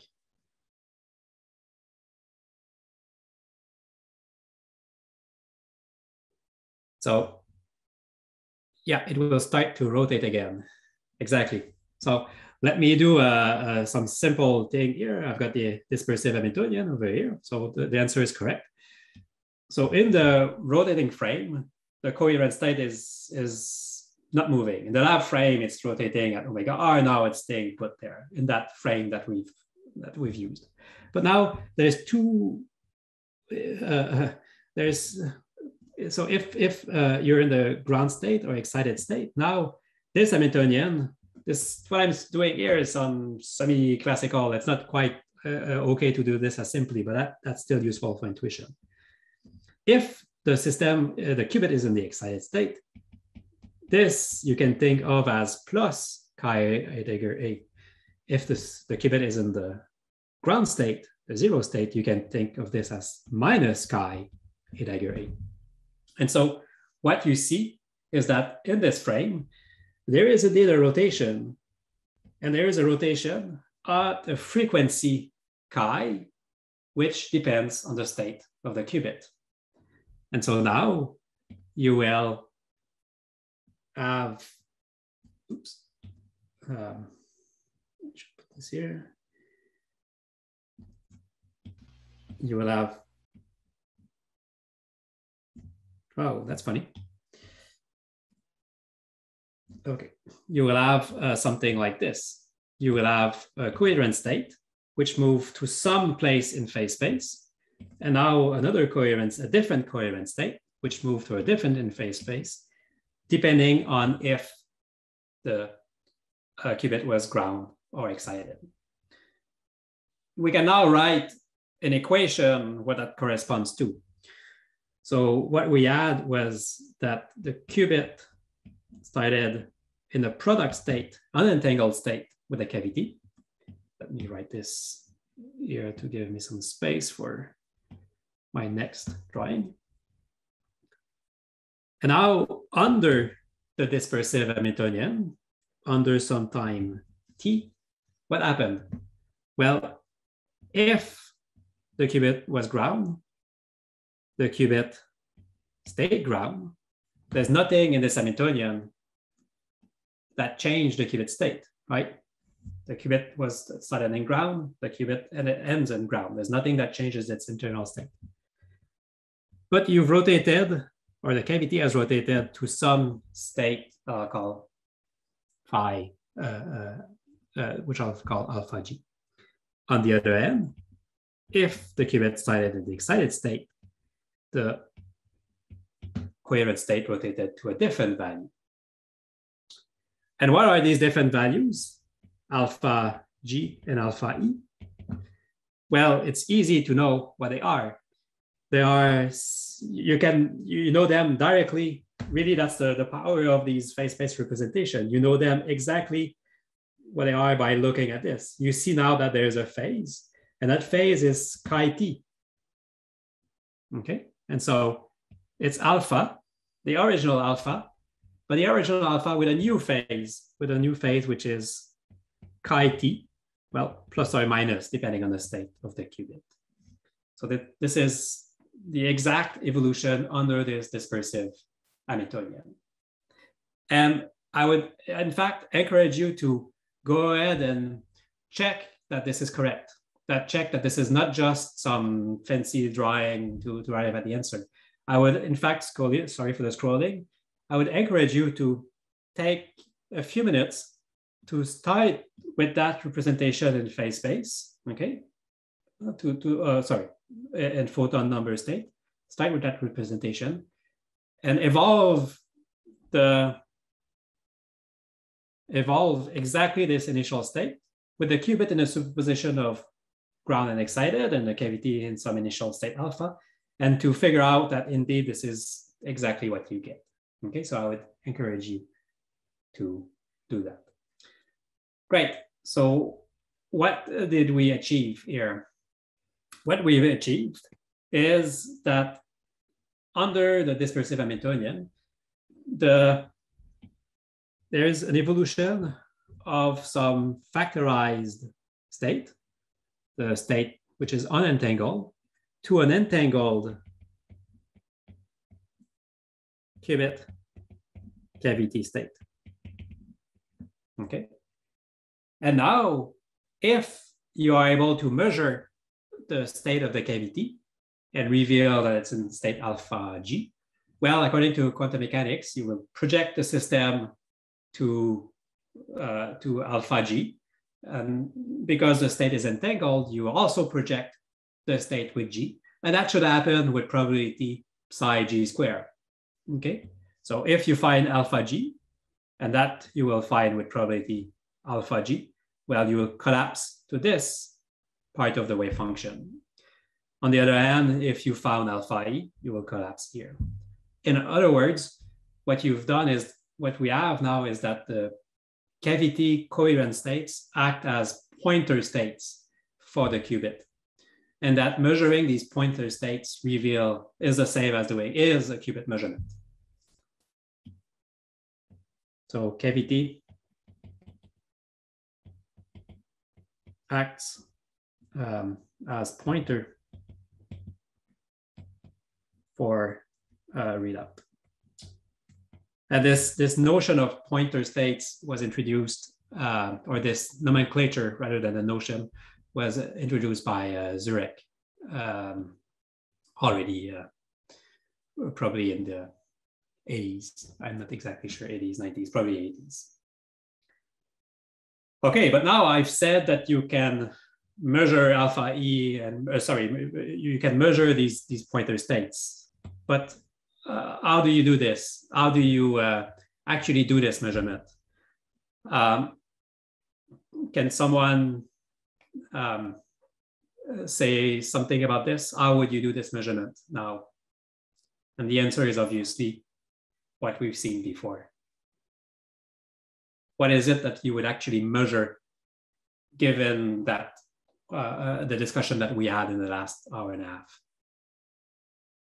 What quantity do we actually, what does it mean to distinguish between alpha G and alpha E? So you can write this in the chat. Use the p quadrature probability distribution? Exactly. So if I was better at drawing, you would see that there is no information in the x quadrature. The value of x for alpha G and alpha E are the same, but the value of P are different. And so, let me try this again. So let's try. Pretty good.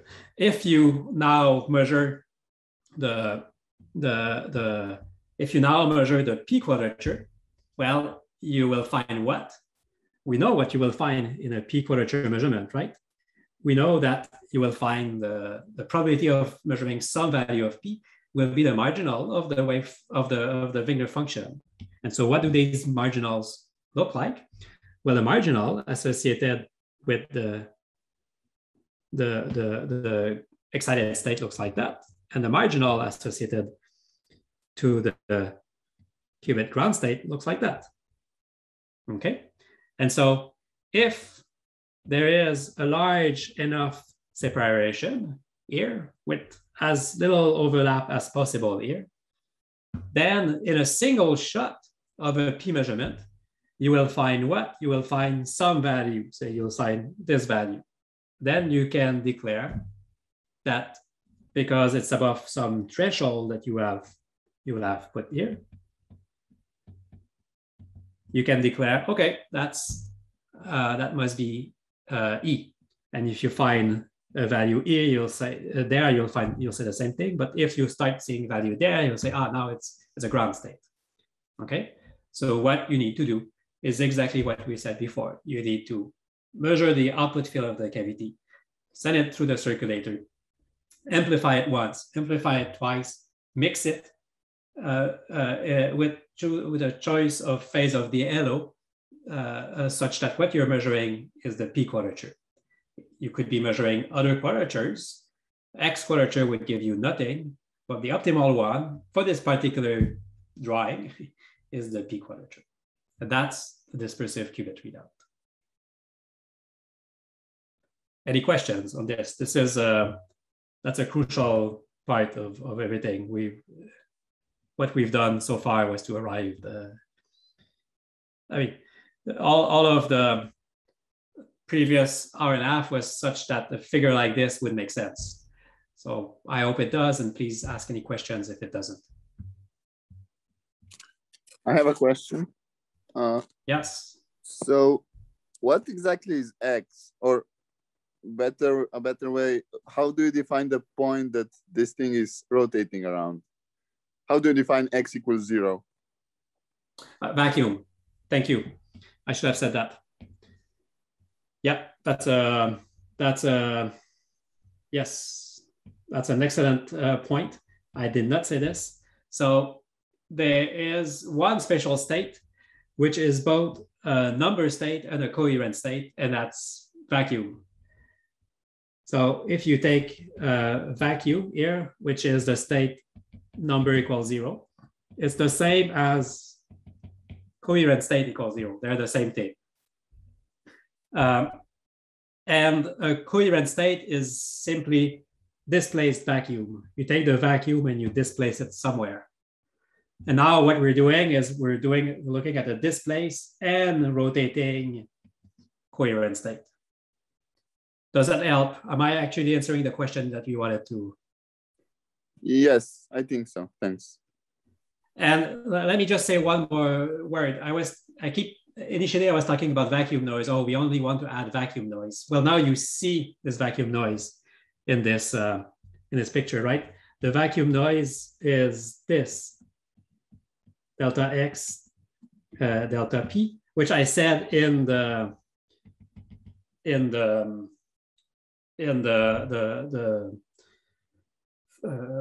the choice of definition of the quadrature that I have was 1/2. And so this size of this blob around vacuum is quantum noise or vacuum noise. And in this particular picture here, I've only assumed that there was vacuum noise, right? The blobs here, when I said, oh, this is the blobs that you have inside the cavity, and now this is the probability that you'll measure something, you have to remember that there's a lot going on here. So this is inside the cavity, right? That's the life of the cavity inside. And then here, what I'm trying to do in this plot on the right-hand side, just to tell you that there's more complexity lurking underneath, is that I'm trying to infer what will be the probability of measuring some value of X at the end of the measurement chain. But of course, the measurement chain as itself, sorry for the scrolling, that's the problem of not having a blackboard, as itself going back to this expression, as itself added noise, right? Amplified noise, the circulator, the mixer itself is imperfect. And so there's in fact more noise, and these distributions in practice will be wider, will be more difficult to tell apart. Okay, and we will need to work to optimize how far these two distributions are. These two distributions are such that we truly can resolve in a single shot, in a single measurement, E from G.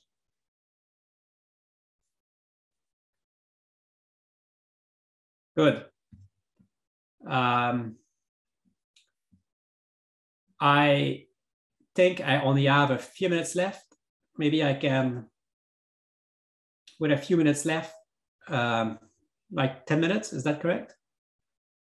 Yes, you do have actually up to 1920 here. I mean, perfect. A bit of 15 minutes just to also have time for questions. Okay. So you have time, Alexandre. Perfect. So what I will do now is to give a little bit more information about, should I do this? Choice. Let me do it.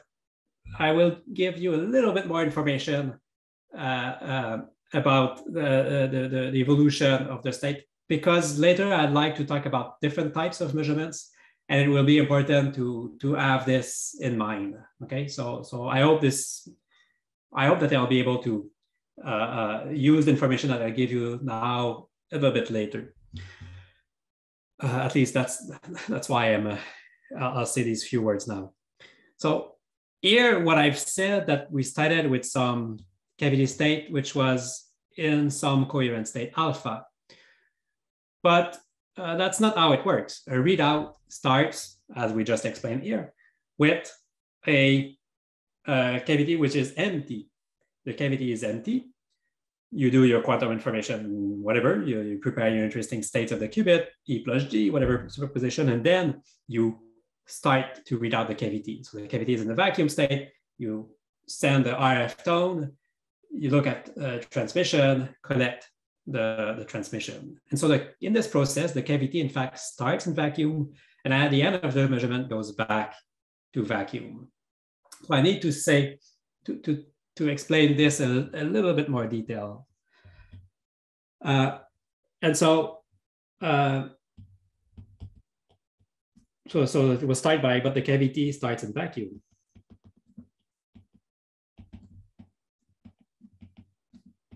Not alpha. And so now what we need to do is to add the fact that we're driving the cavity.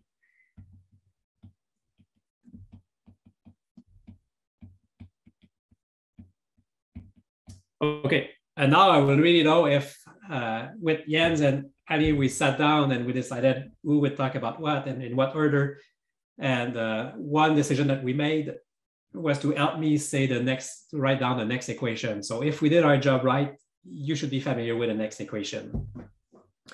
Tell me if you're not. So now what I need to do is to add the fact that there is a drive on the cavity.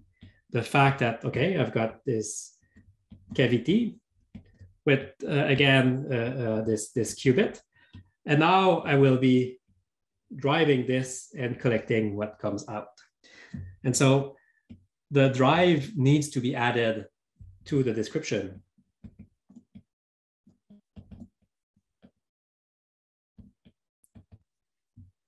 Okay. And so what is the Hamiltonian now with dispersive plus drive? Now, again,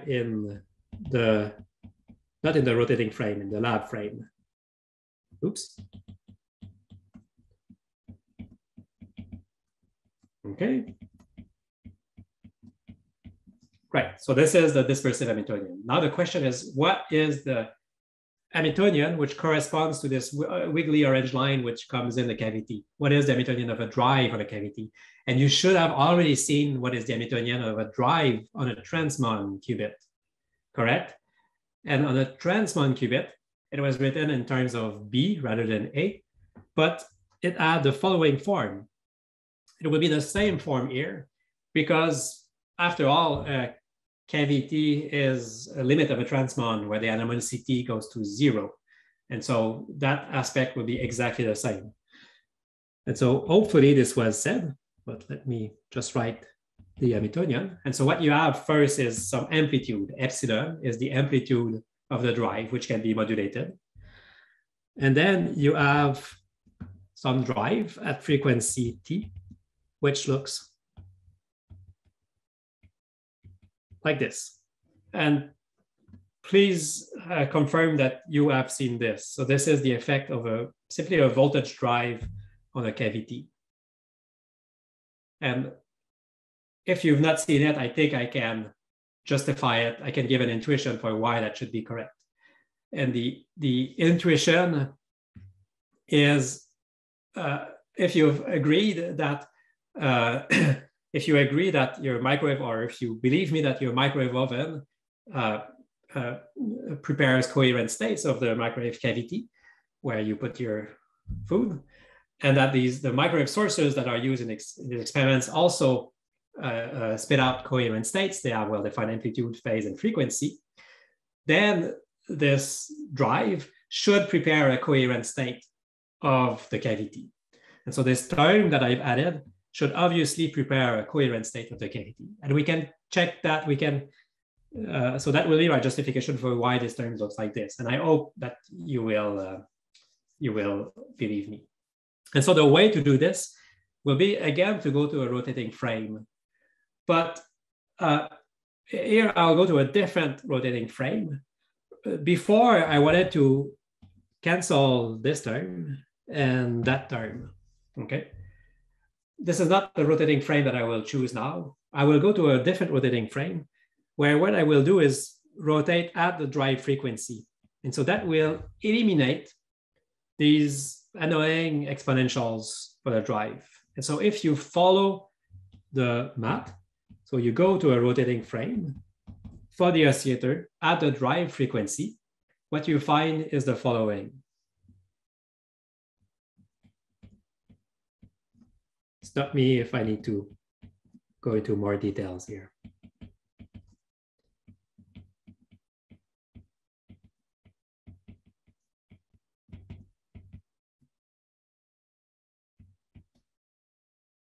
Oh, just for fun.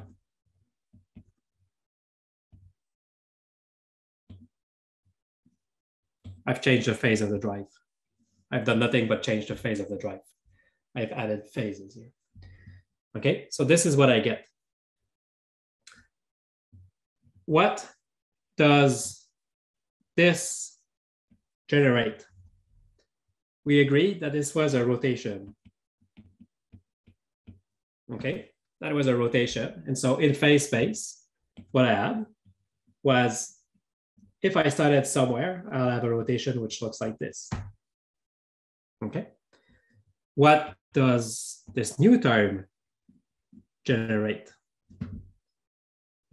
Do you agree that you can write this as 2 epsilon P?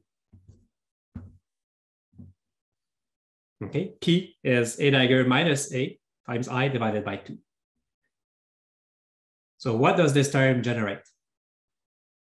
Can someone write it in the, I've already said it, but can someone write it?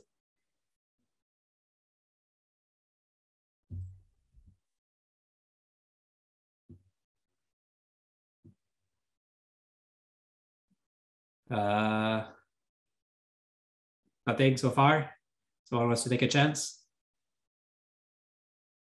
The keyword is generate here.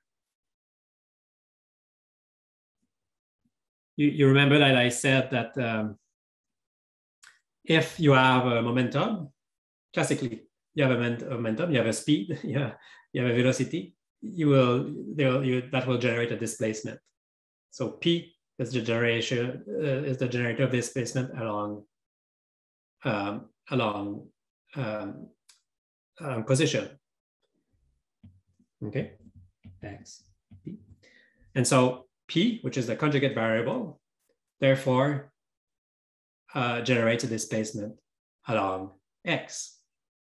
Okay, and so the role of this Hamiltonian is to generate a displacement along X. Okay, so you start in the vacuum state and you displace the vacuum. And we said just a minute ago that a coherent state is the displaced vacuum. And so the role of this is to displace along X. Does that make sense? I hope it does. Please ask a question if it doesn't make sense. You can, yeah. Okay, so this is what we have. And so now the real dynamics is the combination of these two things.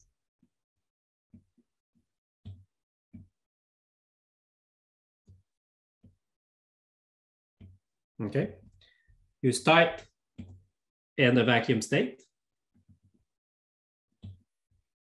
Not too big otherwise. And then before there can be any rotation, right? In the absence of displacement, you have a rotation around vacuum. That's nothing. There's no rotation. However, now what you have is a displacement. And with that displacement, now is associated a rotation. Okay, that should be all symmetric and nice, but that's the best I can do. And so what you have is what we had before. Okay, so what you have is as before, the two blobs. Now with the difference that we have the full dynamics. We don't have simply, oh, there was a displacement, now there is a rotation. Now we have the two things together. And why am I saying this? Because look at the early times. Okay, time is flowing like this. This is 0, and that's final time. Look at the initial times and notice that the readout doesn't provide any information. The evolution is such that it provides no information at early times. At early times, what you have is blob, which is the two blob, red and blue, cannot be distinguished. They are just moving, they're just being displaced. And then suddenly rotation kicks in. And so at early times, there is no information in the dispersive readout. And that's one of the difficulty in optimizing this readout. We want a readout which is faithful. We want to know that if I started in red, I find red. If I started in blue, I find blue. But I also want, and I want that with a very high fidelity, something like if you want to do quantum error correction, that fidelity should be above 99.9% in a single shot. But you also want this to be fast. You want the evolution, the readout to be extremely fast, hopefully below a few, or below 100 nanoseconds, a few tens of nanoseconds.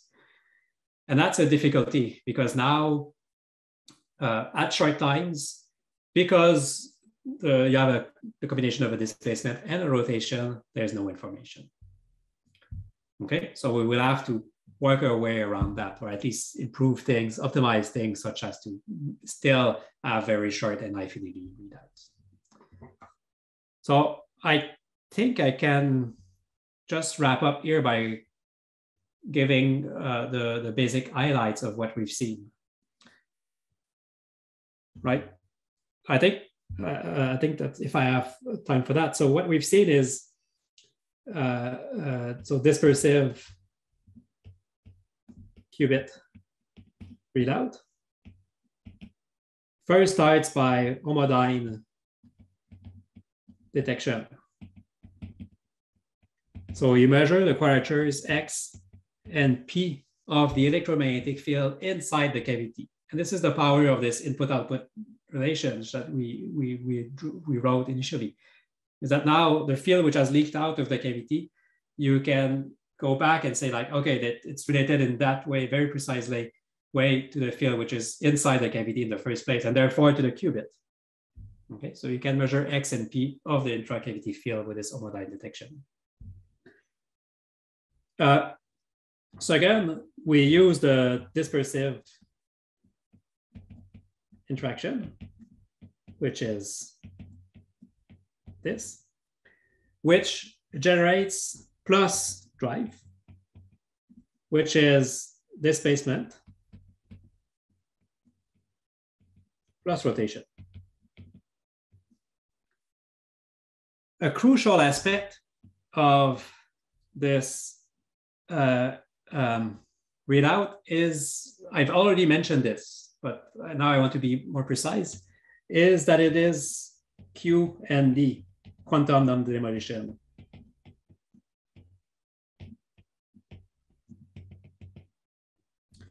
The short way of saying is that H dispersive commutes with sigma Z. In other words, the operator that you want to measure, sigma Z, commutes with the Hamiltonian geometric dynamics of the measurement. And so which that implies that sigma Z is a constant of motion. Sigma Z is not changing. And so the action of measuring the qubit doesn't change the state of the qubit. Apart from the essential dephasing, the state will collapse. Of course, it'll collapse to ground or excited, but it'll collapse with the right probability. If you started in psi ground plus psi excited, it will collapse to ground with probability psi ground, and to excited with probability psi excited. If a reader of like introductory textbooks on quantum mechanics will look at this and say, obviously, this is what a readout does. A readout projects according to the probabilities in the initial wave function. That's an idealization of a quantum measurement. In practice, there are many types of quantum measurements which are not quantum demolition. They change the state that is the state of the system that is observed. And a good example of that is a photodetector. A photodetector destroys the photon to detect it. It's before there was a photon, after there's no photon. So it's clearly not a quantum non-demolition measurement of the number operator. It changes the number operator during the readout. And so our goal here is to go as close as possible to the idealized measurement of textbook measurement.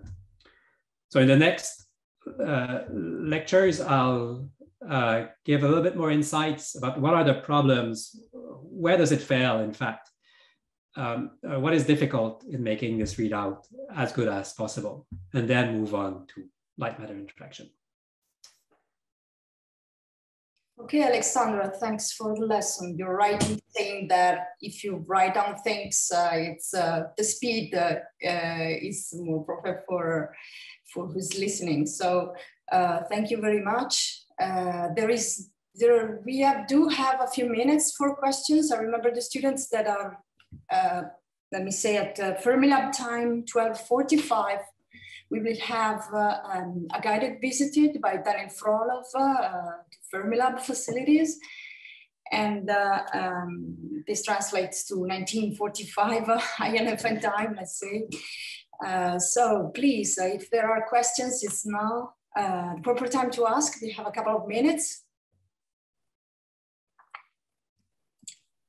Yes, I have a question, if I may. Perfect. So first of all, thank you for your nice lecture. So one thing maybe was an observation. I think there's a typo in looking at how the cavity and qubit state evolves after time t. I think there's a factor of I missing in the. Oh, thank you. Yeah. Okay. Because I did the calculation and yeah. Yep. Okay. Yeah, it has to be imaginary. It's a phase. Thank you. And one thing I didn't quite understand is how the rotating frame is used in the final section where we describe the dispersive plus drive Hamiltonian. Yes, here it was not. So I already convinced you, I hope, that the role of this dispersive interaction was to generate a qubit state dependent rotation. This is why initially I went to the rotating frame. I did that because otherwise we would have some rotation, and on top of that, some rotation in different direction. It gets difficult to look at. Here, it was not strictly speaking necessary to go to a rotating frame, in fact. I did that simply because if you want to show just mathematically that this leads to a coherent state starting from time t equals 0, that's a bit of a messy calculation because of the time dependence. But in that frame where there's no time dependence, the calculation is immediate. Essentially, you exponentiate this and you find that you'll have it's just, yeah, it was not really necessary. It was just that the calculation there, if someone wants to do it, is easier. Okay, thank you.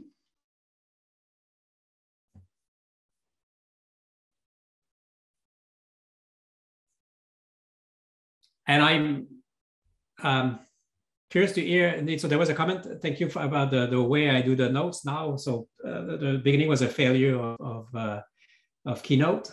If you find that my writing is okay, if the speed is okay, please don't hesitate to let me know. You can email me about this. I'll be happy to adapt for the rest of the lectures. Hey, I have another question. And by the way, I think the speed is fine by me. Perfect. So I'll take this as my only data point. Yeah. So the vacuum state. This is a state with 0 photons in the resonator, right, or in the cavity? Yeah. How do you prepare that? Yes. You. Yeah. Okay. This is done in circuit QED by going to dilution fridge temperatures. Sorry for the scrolling, but you see here what I had was a 15 or 10 millikelvin cavity. And so if you compute the Bose-Einstein factor for I don't know, 10 gigahertz cavity at 15 millikelvin, you'll find that it's very close to vacuum. And so vacuum is reached by waiting, essentially. So you're saying that the ground state of the cavity is 0 photons, which makes sense. And then you cool it down to the ground state. Okay. Yes. So this is why we cannot work with resonators and qubits which are too low in frequency. Otherwise, they would be thermally populated.